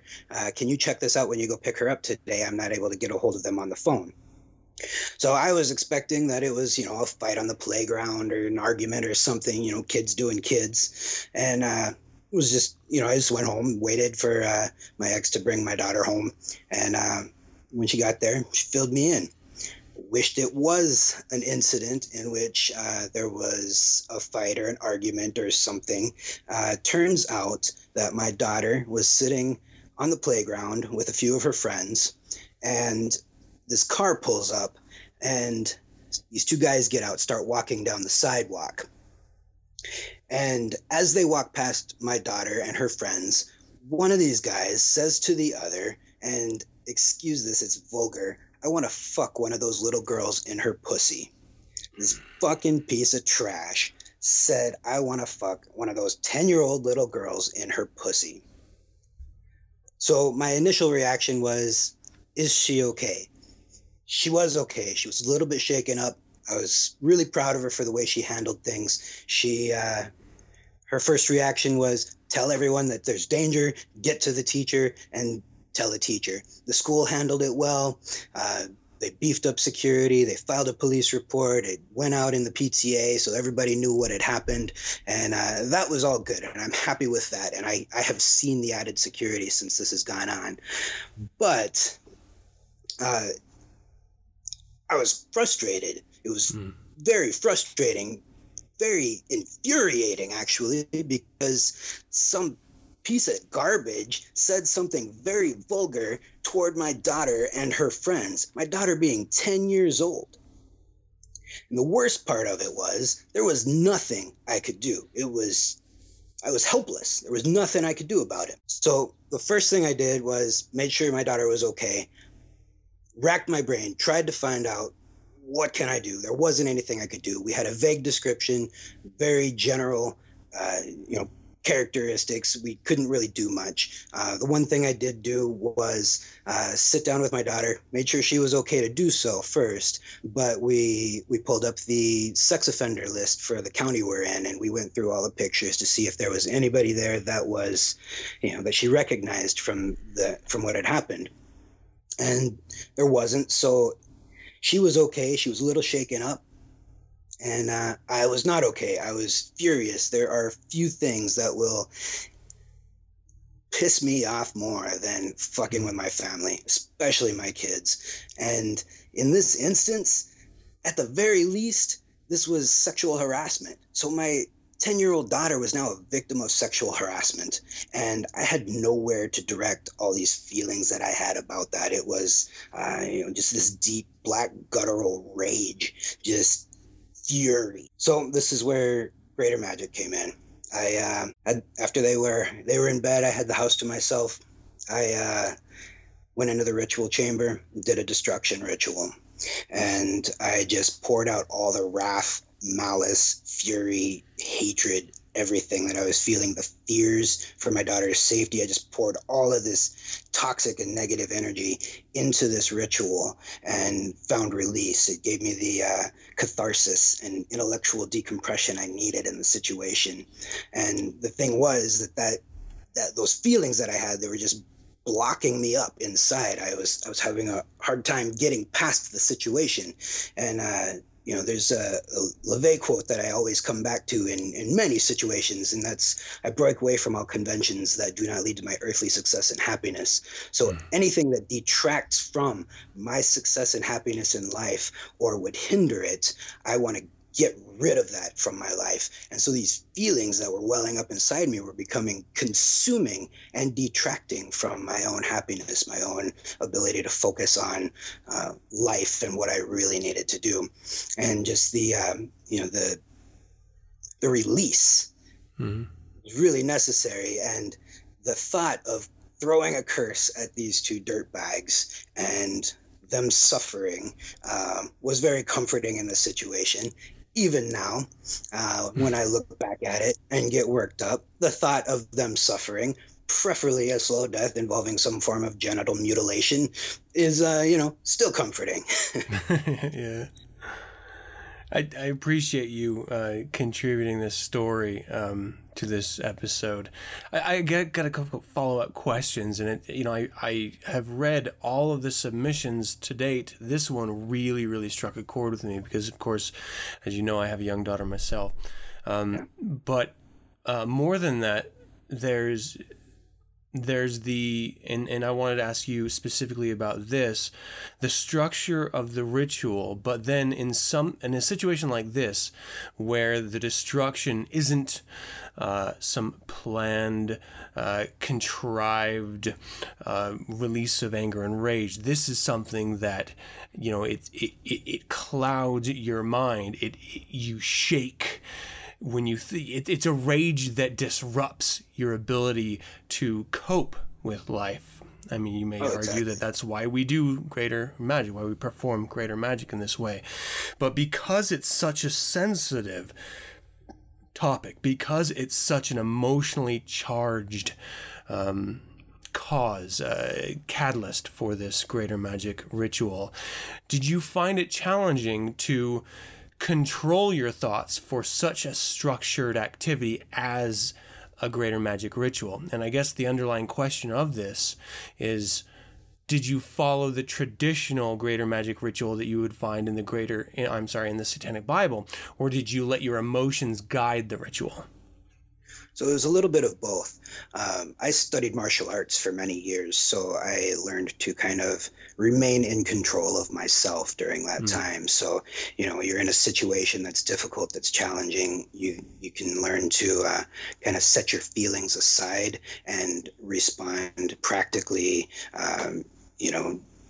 and just be in control of yourself, basically. So I knew I needed to go into the ritual chamber. I knew I needed to ritualize. And so I was able to go in and prepare and get everything ready to go before beginning. Of course, once I started, then, definitely let emotion, just let it go. And however that needed to come out in the moment, just let that happen. The second part of your question, I do use, generally speaking, the rituals outlined in the Satanic Bible. There are some modifications that I do just for my own, what moves me personally. But I do follow all the steps and read the destruction ritual and Nokian keys and from the infernal names. Yeah, I mean, just in terms of conducting a ritual, I've done a lot of them that are primarily compassion-based. A lust ritual. I've conducted a destruction ritual, and I find that's the most challenging because that's the one where I don't want to follow these guidelines as much. I just want to unleash what is inside of me, and it becomes so much more challenging for me. And I know some people are very much strict in their heads, orderly. They must follow A, B to C. And some people are like, there is no A, B, and C. It's how you react. And so I'm always curious on how other people handle it in those situations. So that's really good. Before I let you go, let me say a couple things. One, thank you so much for contributing to this episode. I think this particular story is incredibly important because you did not know directly your targets. You know of them. And that, I think, for some people makes it a little bit more challenging because ultimately I think we want to see the results of the chamber in the real world. And I think that's a hindrance for a lot of people. And it may even be, and let me know if it's easier for you not to know the target of your wrath, so that you're not checking in on it. How do you, what's your take on that? Well, I haven't done a lot of destruction rituals targeted at an individual. When I've done them, it's been more targeted towards feelings or something inside of me that I wanted to, destroy those feelings that were hindering me. In this case, I did have a target that I was, had in mind. I didn't know exactly who they were, but actually there's something in the Satanic Witch that is perfect for this. It's once your ritual has been performed, be satisfied that you have performed a powerful and well-planned working, and have confidence that it will work. Then just sit back and wait for the results without continually thinking about when and how it will happen. So again, I just kind of take solace in that, in this situation, that I don't have to sit around wondering and worrying about whether or not something went out and got somebody, I just can focus on the fact that this was a successful working for myself because I got what I needed out of it, and anything beyond that is bonus. That's fantastic. The second thing I wanted to say is that it's a testament to not only the community and the school that your daughter is a part of, but more importantly, your influence as a rational and responsible adult, that she acted the way she did in the face of something so distressing and offensive. So, fantastic job in raising your child. I think that's amazing. Chris, thank you so much for this story, for sharing your experience, and I wish you future successes in life. Oh, thanks for having me. Till we can chat again, my man. Hail Satan. Hail Satan. That was really, really tough to talk about with him, and it is, I think, a very important aspect of a destruction ritual. Whether or not you see the tangible results, and whether that's important as part of the destruction ritual. What do you think, Erin? I think as part of it, but it doesn't, it's not an integral part. It doesn't necessarily, you don't necessarily have to see the results of a destruction ritual, as long as, because as we've been discussing, it is all about you. So if you work this magic, you do the destruction ritual, and it is done for you, it is over, move on, then it is a success. You don't have to see anyone rot in jail. You don't have to see anyone convicted of any crimes. You don't have to see the results necessarily to feel better. The whole point is to get this shit out of your head and move on. Yeah, I mean, part of the reason why anyone would ever, in my opinion, want to perform a ritual is because they, at their core, they want to see the results happen. They want, it's not enough on the surface to just say it or just feel it. You want it to happen, especially if you're in that ritual, you have to own it. Everything about it. And so for a lot of people, it's hard to break that mental framework after the ritual has been completed. You're intellectualizing before the ritual. You get in there and you're screaming and you are clawing and you are destroying this individual. And then you get out of the ritual and suddenly you're supposed to be okay with it. And I think that's a hard thing to do. We're human beings. We latch on and we hold emotion. It's not hard to let go. And I know we have continuously spoken about the idea that if you haven't fully realized and shook loose that emotion in the ritual chamber, then you shouldn't even expect it to have succeeded. But you're still carrying around a little bit. You just can't help it, right? Yeah. But I think we have to, you intellectualize before. You go into the ritual chamber with, exercising these demons and with the emotions. And then afterwards, you try to forget it. And maybe that's it. Maybe you move on from that ritual and maybe you have to do another one. Maybe you have to follow up. But, you cannot become too absorbed with this other person, because then it is, it's moving away from you. And the most important thing about this is you. And if you're too concerned with that other person, then you have to wonder why. Why is it so important to you that this person, that you see some results, some horrible things happening?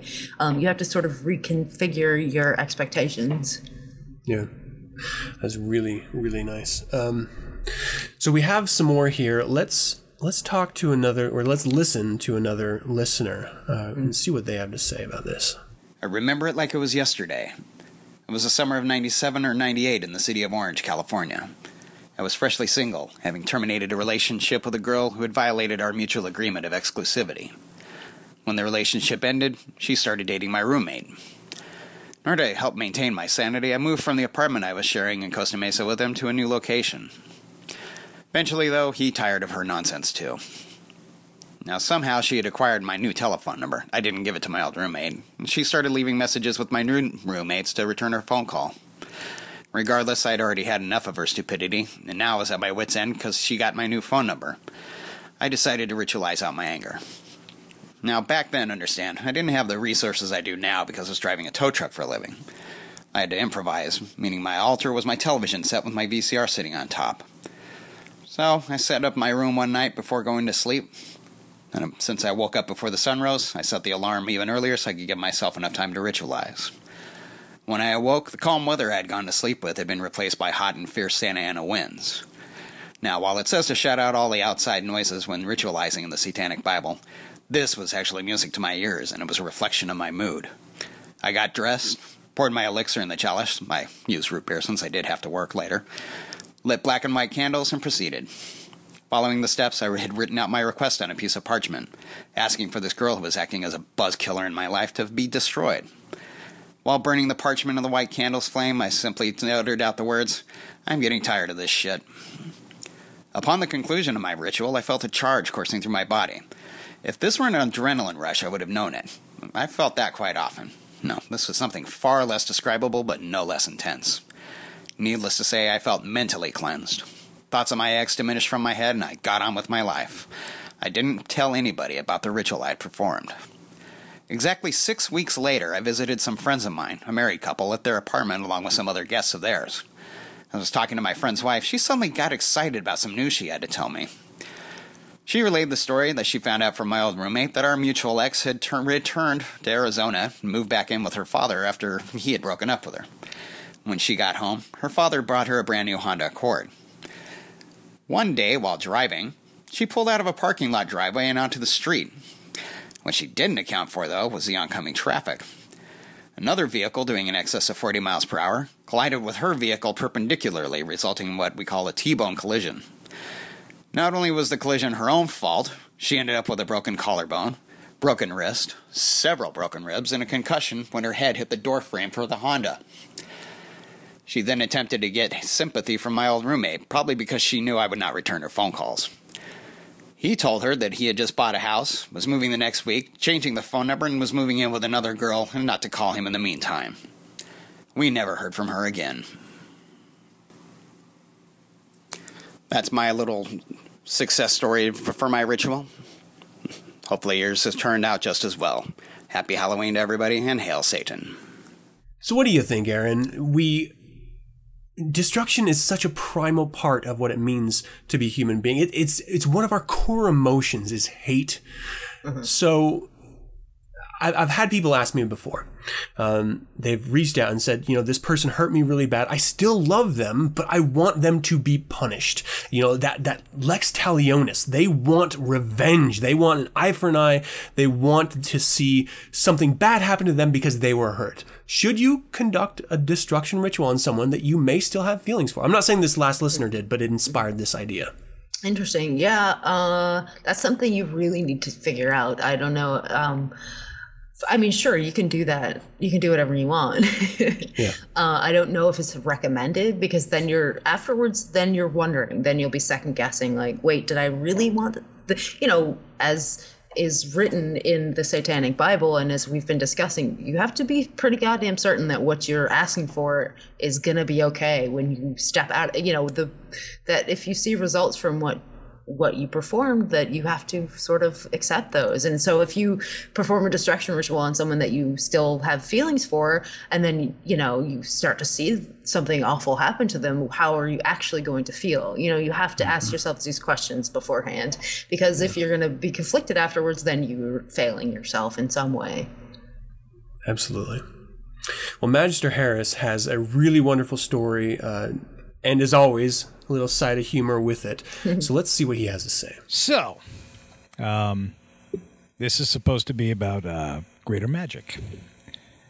And I initially didn't want to do a piece on greater magic dealing with destruction rituals because most of the other denizens of the fine 9sense podcast were also doing we're describing situations of destruction rituals.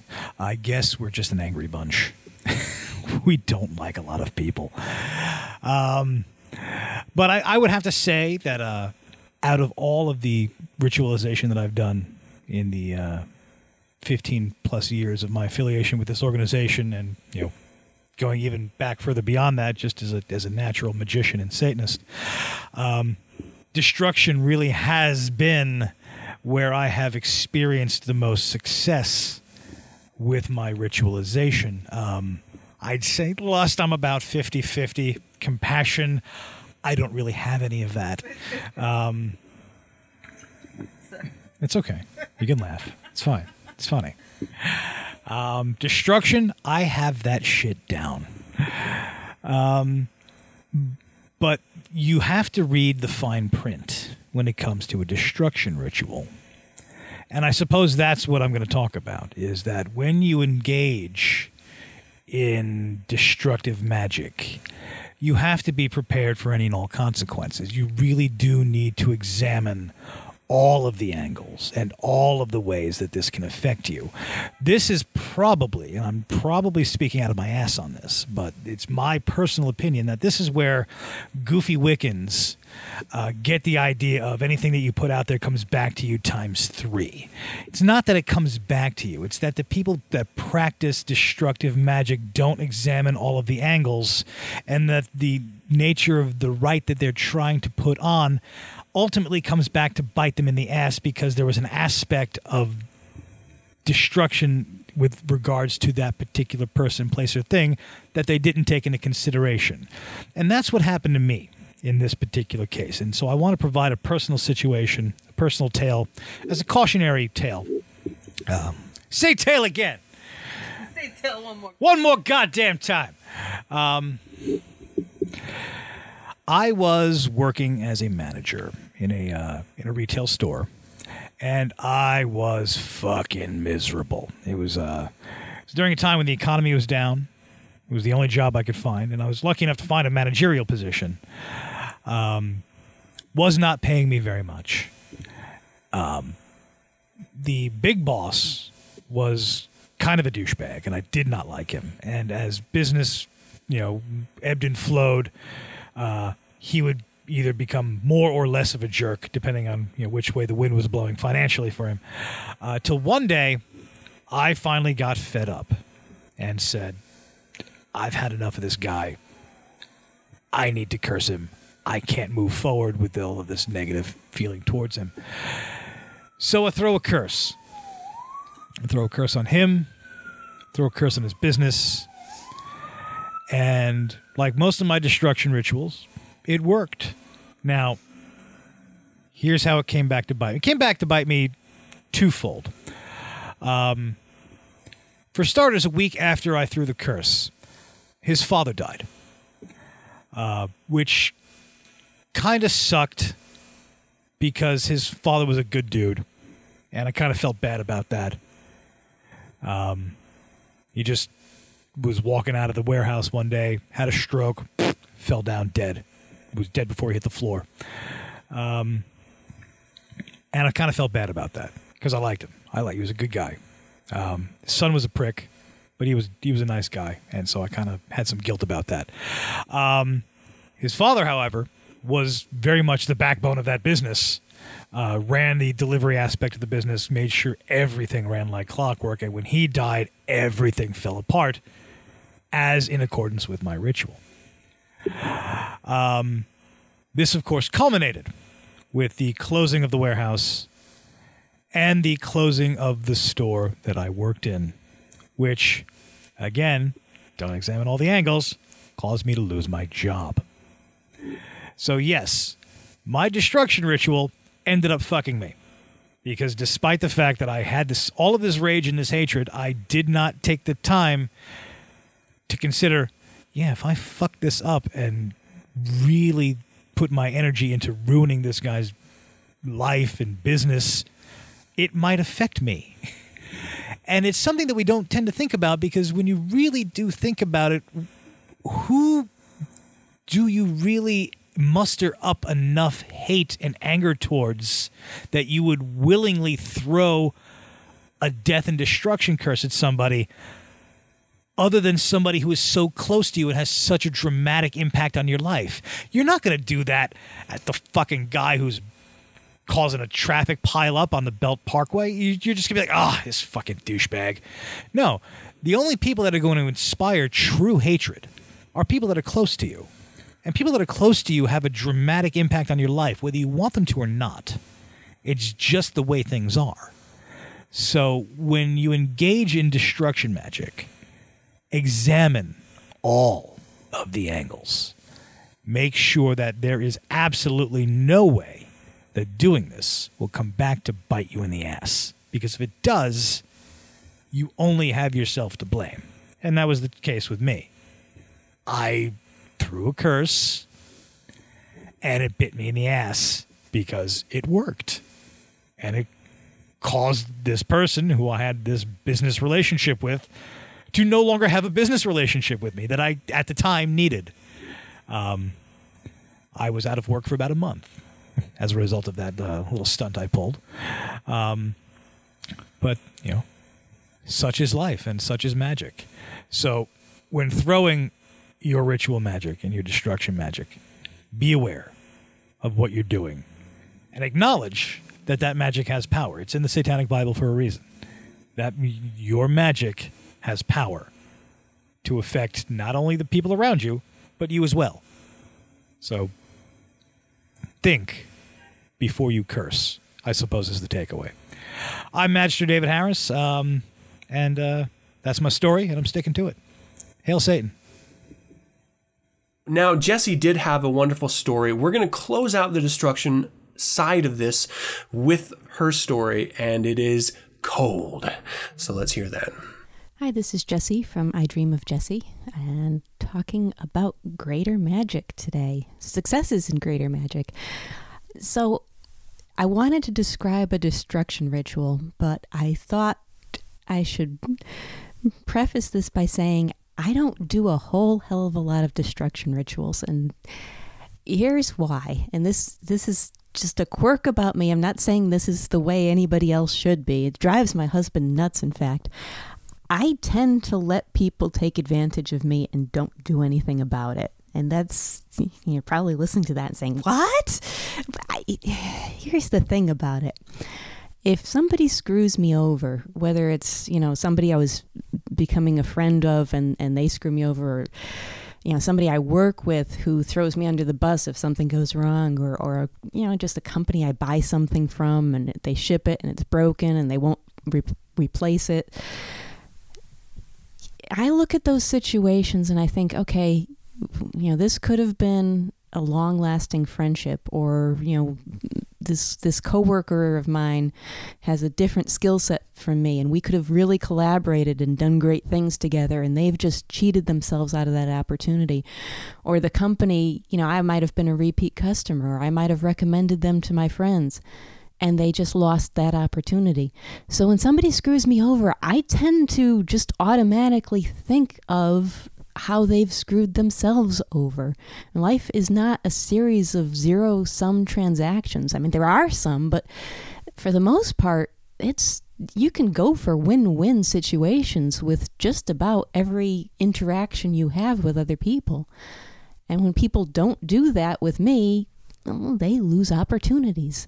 So when somebody screws, and if they screw me over majorly, that might be different. But I mean, if it's like, I spend $20 on something and it's broken and they don't replace it, I'm not going to spend an hour with their customer service department. I'm just going to say, okay, well, never shop there again. Never recommend them to anybody. They're the ones losing out because $20, I blow $20 on a pizza every week. It's not that big a deal. So all that said, if I'm going to do a destruction ritual, it's going to be somebody who's really pissed me off. And never say never, but I can't think back on any destruction ritual I've done where I've been the only victim. I think what brings out that level of anger in me is when somebody screws over somebody I care about. It's more of a protective thing with me. So the one I wanted to describe was an old neighbor of ours. We moved in. We knew them before we moved in, and it started out, as a pretty decent relationship. But come wintertime, the husband of their family was coming over into our yard and stealing firewood. Now, my husband is a logger, so it's not like we buy the firewood. He cuts it himself, splits it, stacks it, and we use that to offset the cost of heating our home. And this is a lot of time and effort on my husband's part. I mean, he tends to devalue his time and effort, thinking it's just saving money on, because at that house we had electric heat, which is, terribly priced. So it's my husband's time and effort stacked up in the backyard that we're using for heat, and the neighbor is going over and stealing my husband's time and effort, and that's stealing his life. Your time is your life. I would almost rather the guy broke into our house and stole cash or something. I don't know. It's just, because if he stole cash, then it would be more stealing from me, because, I make more than my husband. But stealing the firewood, that just, I don't know any other way to phrase it except he was stealing my husband's life. So I did a destruction ritual, and, outside the usual protocol for such a ritual, one of the things I did is I cut out almost like a gingerbread man figure out of cardboard, and I chose to use cardboard because it's a paper product and it comes from trees, and that seemed appropriate to me. The guy walks with a cane, so I, cut out a cane for it. And I soaked it in beer and let it dry out because the guy's drunk. And so, once it's soaked in beer and dried out, it smelled of stale beer like him. And then one night I performed the ritual. It was a cold winter night. We had the wood stove going. My husband had loaded it up with logs and went off to bed, and I did my little ritual and opened up the stove and threw the little gingerbread man, or the little cardboard man, in. And the mental thought was that the blueprint for his destruction was, I knew he felt guilty about what he was doing. Because it's not like we stopped talking to him. He kept coming, he would deny it and, try to be friendly with us.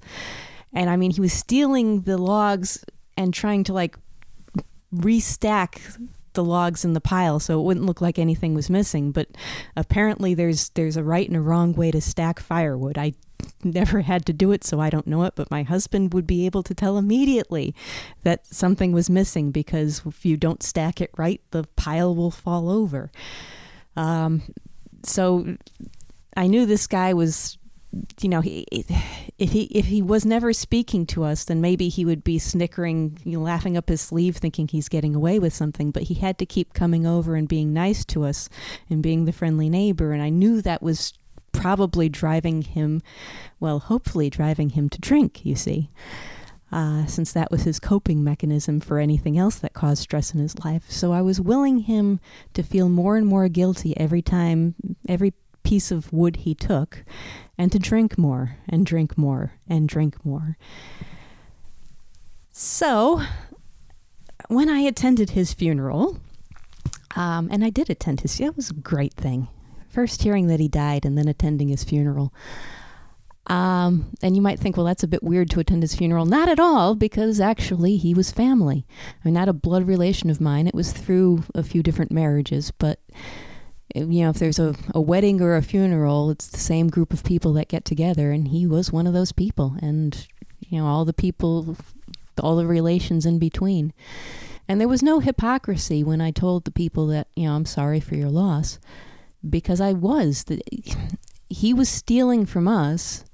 He was stealing my husband's life, but there were other people in the family who had other experiences of him. And for them, it was a loss. And when you go to a funeral, it's not so much for the person who died, it's for the survivors. So I did attend his funeral. I did express my sympathies to the people who were experiencing pain over it. I honestly think everybody is better off with him gone. I would not have done the destruction ritual if I did not believe that. But I understand that other people may not have seen him for what he was, or they might not have, my nieces were his nieces. They're kids. They don't know what harm he could have done because they had nothing for him to steal, right? But I believe they're better off without him in their life. And, yeah, I'm still feeling pretty good about that one. Hail Satan.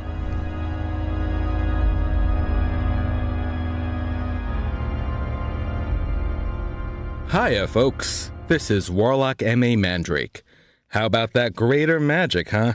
What with the destruction, the compassion, and the lust. This is probably going to be less anecdotal than the other contributions to this episode. More of an overview of my experiments in greater magic. I hope that's okay with you. First of all, I rarely engage in formalized ritual these days. I usually prefer to go with the flow, seizing the right moment when it presents itself. I prefer to achieve an evocation whenever and wherever my emotions, environment, and circumstances align. Sometimes by design, but more often not. For more about this approach, I encourage you to read or reread Magus Anton Zander LaVey's essay, The Combination Lock Principle, from The Devil's Notebook. To me, that single essay is worth more than a library full of dusty grimoires. As for lust, compassion, and destruction, most of my greater magic doesn't fit neatly into those categories. Perhaps that's because for me, it's more about affecting myself than attempting to influence others. And yet, through what Magus Peter H. Gilmore calls self-transformative psychodrama, I bring the energy from my workings into daily life, where it absolutely does influence everyone with whom I interact. But for all of my talk about focusing on my own mental state, I will admit that things do consistently happen when I put enough focus and energy into a working. People get back in touch, good news arrives, opportunities pop up, all after I have privately focused my energies into laser focus and without telling anyone about it. The most deliberate successes I've had with greater magic have been at work. I'm going to be vague here for the sake of privacy, but it would be disingenuous not to mention these examples. I frequently have access to stimulating environments and objects, including very old pieces of art depicting Satan from back when the church and superstition reigned supreme in the Western world. That adds a bit of oomph to my magical life. I have also taken advantage of uninterrupted moments in the presence of ancient magical artifacts. This provides me with many possibilities to derive magical inspiration from my surroundings. It's a great privilege, and I ain't getting no more specific than that, capiche? All right, moving on. My invocations among these relics and total environments have been a potent source of inspiration. This magnification of my will has helped me to earn multiple job promotions. I have exhibited a presence and focus that have set me apart from other contenders, getting me to the top of the list. Greater magic has also helped me to work through frustrations with the job, sometimes with surprising results outside of myself. Again with the vagueness, I know. Sorry. But it's all good stuff. But enough about work. Let's get personal, shall we? Now, I get along with most people just fine. It takes a lot for me to make an enemy. And that enemy is invariably someone aggressively petty who repays my cordiality with staunch resentment for no good reason. I will admit that this isn't the worst kind of enemy. More of a nuisance. But when they cross me one too many times, I develop enough hatred to warrant a curse. And what do you think the result has been? Satan forgive me. These enemies have mostly been cursed with the burden of suddenly being much nicer to me. I know. Might as well be a fairy princess with a magic wand that turns frowns upside down. But at least my life is more pleasant afterward. It's just not that cool. Okay, this one is a bit more impressive. One particularly egregious so-and-so pushed me so far that I repeatedly cursed this person with simple words and gestures just out of view and earshot. Almost every time I did this, they wound up damaging their own reputation within a few hours.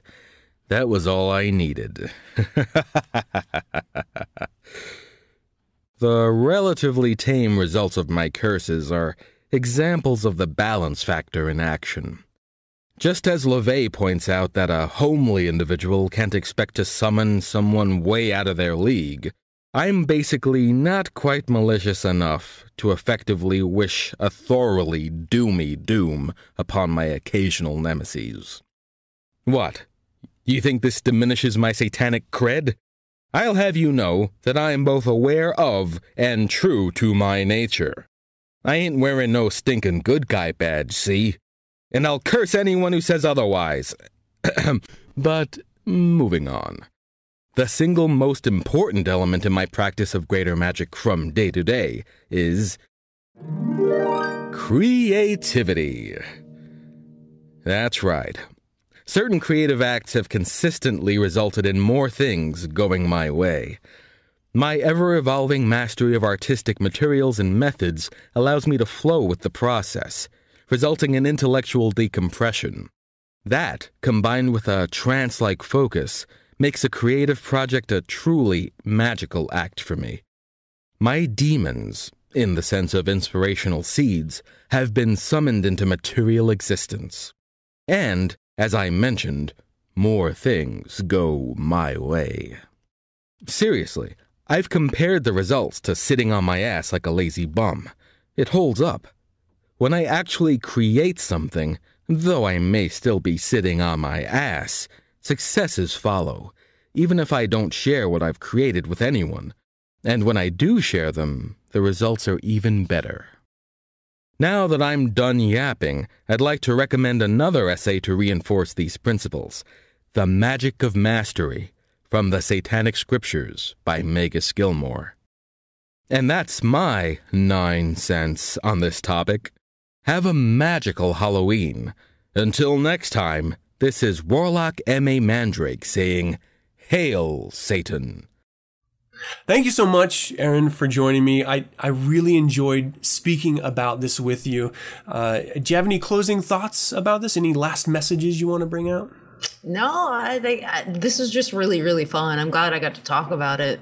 It's not a subject that I discuss, with anyone, I guess. Yeah. Honestly, I can't remember the last conversation I had about greater magic, but it was really great. I had a great time. I think I learned. And the listeners, like their stories. They're so great. Thank you guys so much. That's what really made it fun, was hearing everybody's stories. Yeah, I mean, this is the 5th one that we've done, and so you start to sort of find this pattern in your discussion, but having the the listeners and contributors be a part of this, I think that's what really made it wonderful. And who knows, maybe next time it'll be a live show where we have, people actually calling in and tuning in. Maybe we'll do it via YouTube like we've done in the past. But I think hearing how other people perform greater magic, their perspectives on success, and the weight that they put on the different parts of what makes greater magic, I think it's really special. And so you understand that, as everything with Satanism, it's really about the individual, and that's really the discussion we've had so far. So let me close down with this thought. Greater magic is not a universally accepted or practiced principle amongst Satanists, and it is up to the individual Satanist whether they wish to engage in or explore greater magic. I would like to reinforce this personal note. Our founder and first high priest was a practicing magician. His first book, Codifying Satanism, the Satanic Bible, was composed half of Satanic philosophy and half of greater magic. His second book was The Complete Witch Defining Lesser Magic, and his third book, The Satanic Rituals, was entirely about greater magic. To ignore or shun these ideas as a Satanist, in my opinion, is nonsensical and to your individual detriment. We have tools that allow us mastery over our environment and the interactions within those environments. Why would you not take advantage of using them? If you would like to learn more about greater magic, I highly suggest the Satanic Bible and the Satanic Rituals. You could always listen to these 9sense Greater Magic episodes and try greater magic out for yourself. Just try it on for size. Take it out for a spin. Yeah, you might like it. And you might not, and that's okay. For more information on Satanism or the Church of Satan, you'd do well to start with the Satanic Bible, Satanic Rituals, and churchofsatan.com. If you'd like to catch this 9sense podcast every week, you can always find us on iTunes, Stitcher, YouTube, your favorite RSS reader, or just visit 9sensepodcast.com. However you tune in, though, if you can, leave us a rating and review. And remember, 9sense is also in social media. You can find us on Facebook, Twitter, Google+, MySpace, and SatanNet. You can sign up for our email list, and you'll be updated about special 9sense events and episodes by visiting 9sensepodcast.com. And until next week, I am your host, Adam Campbell, being joined by Erin. The beautiful Witch Erin. It is such a pleasure to speak with you always. It's an honor. Well, until next time we can chat. And for the audience, until next week, hail Satan! Hail Satan!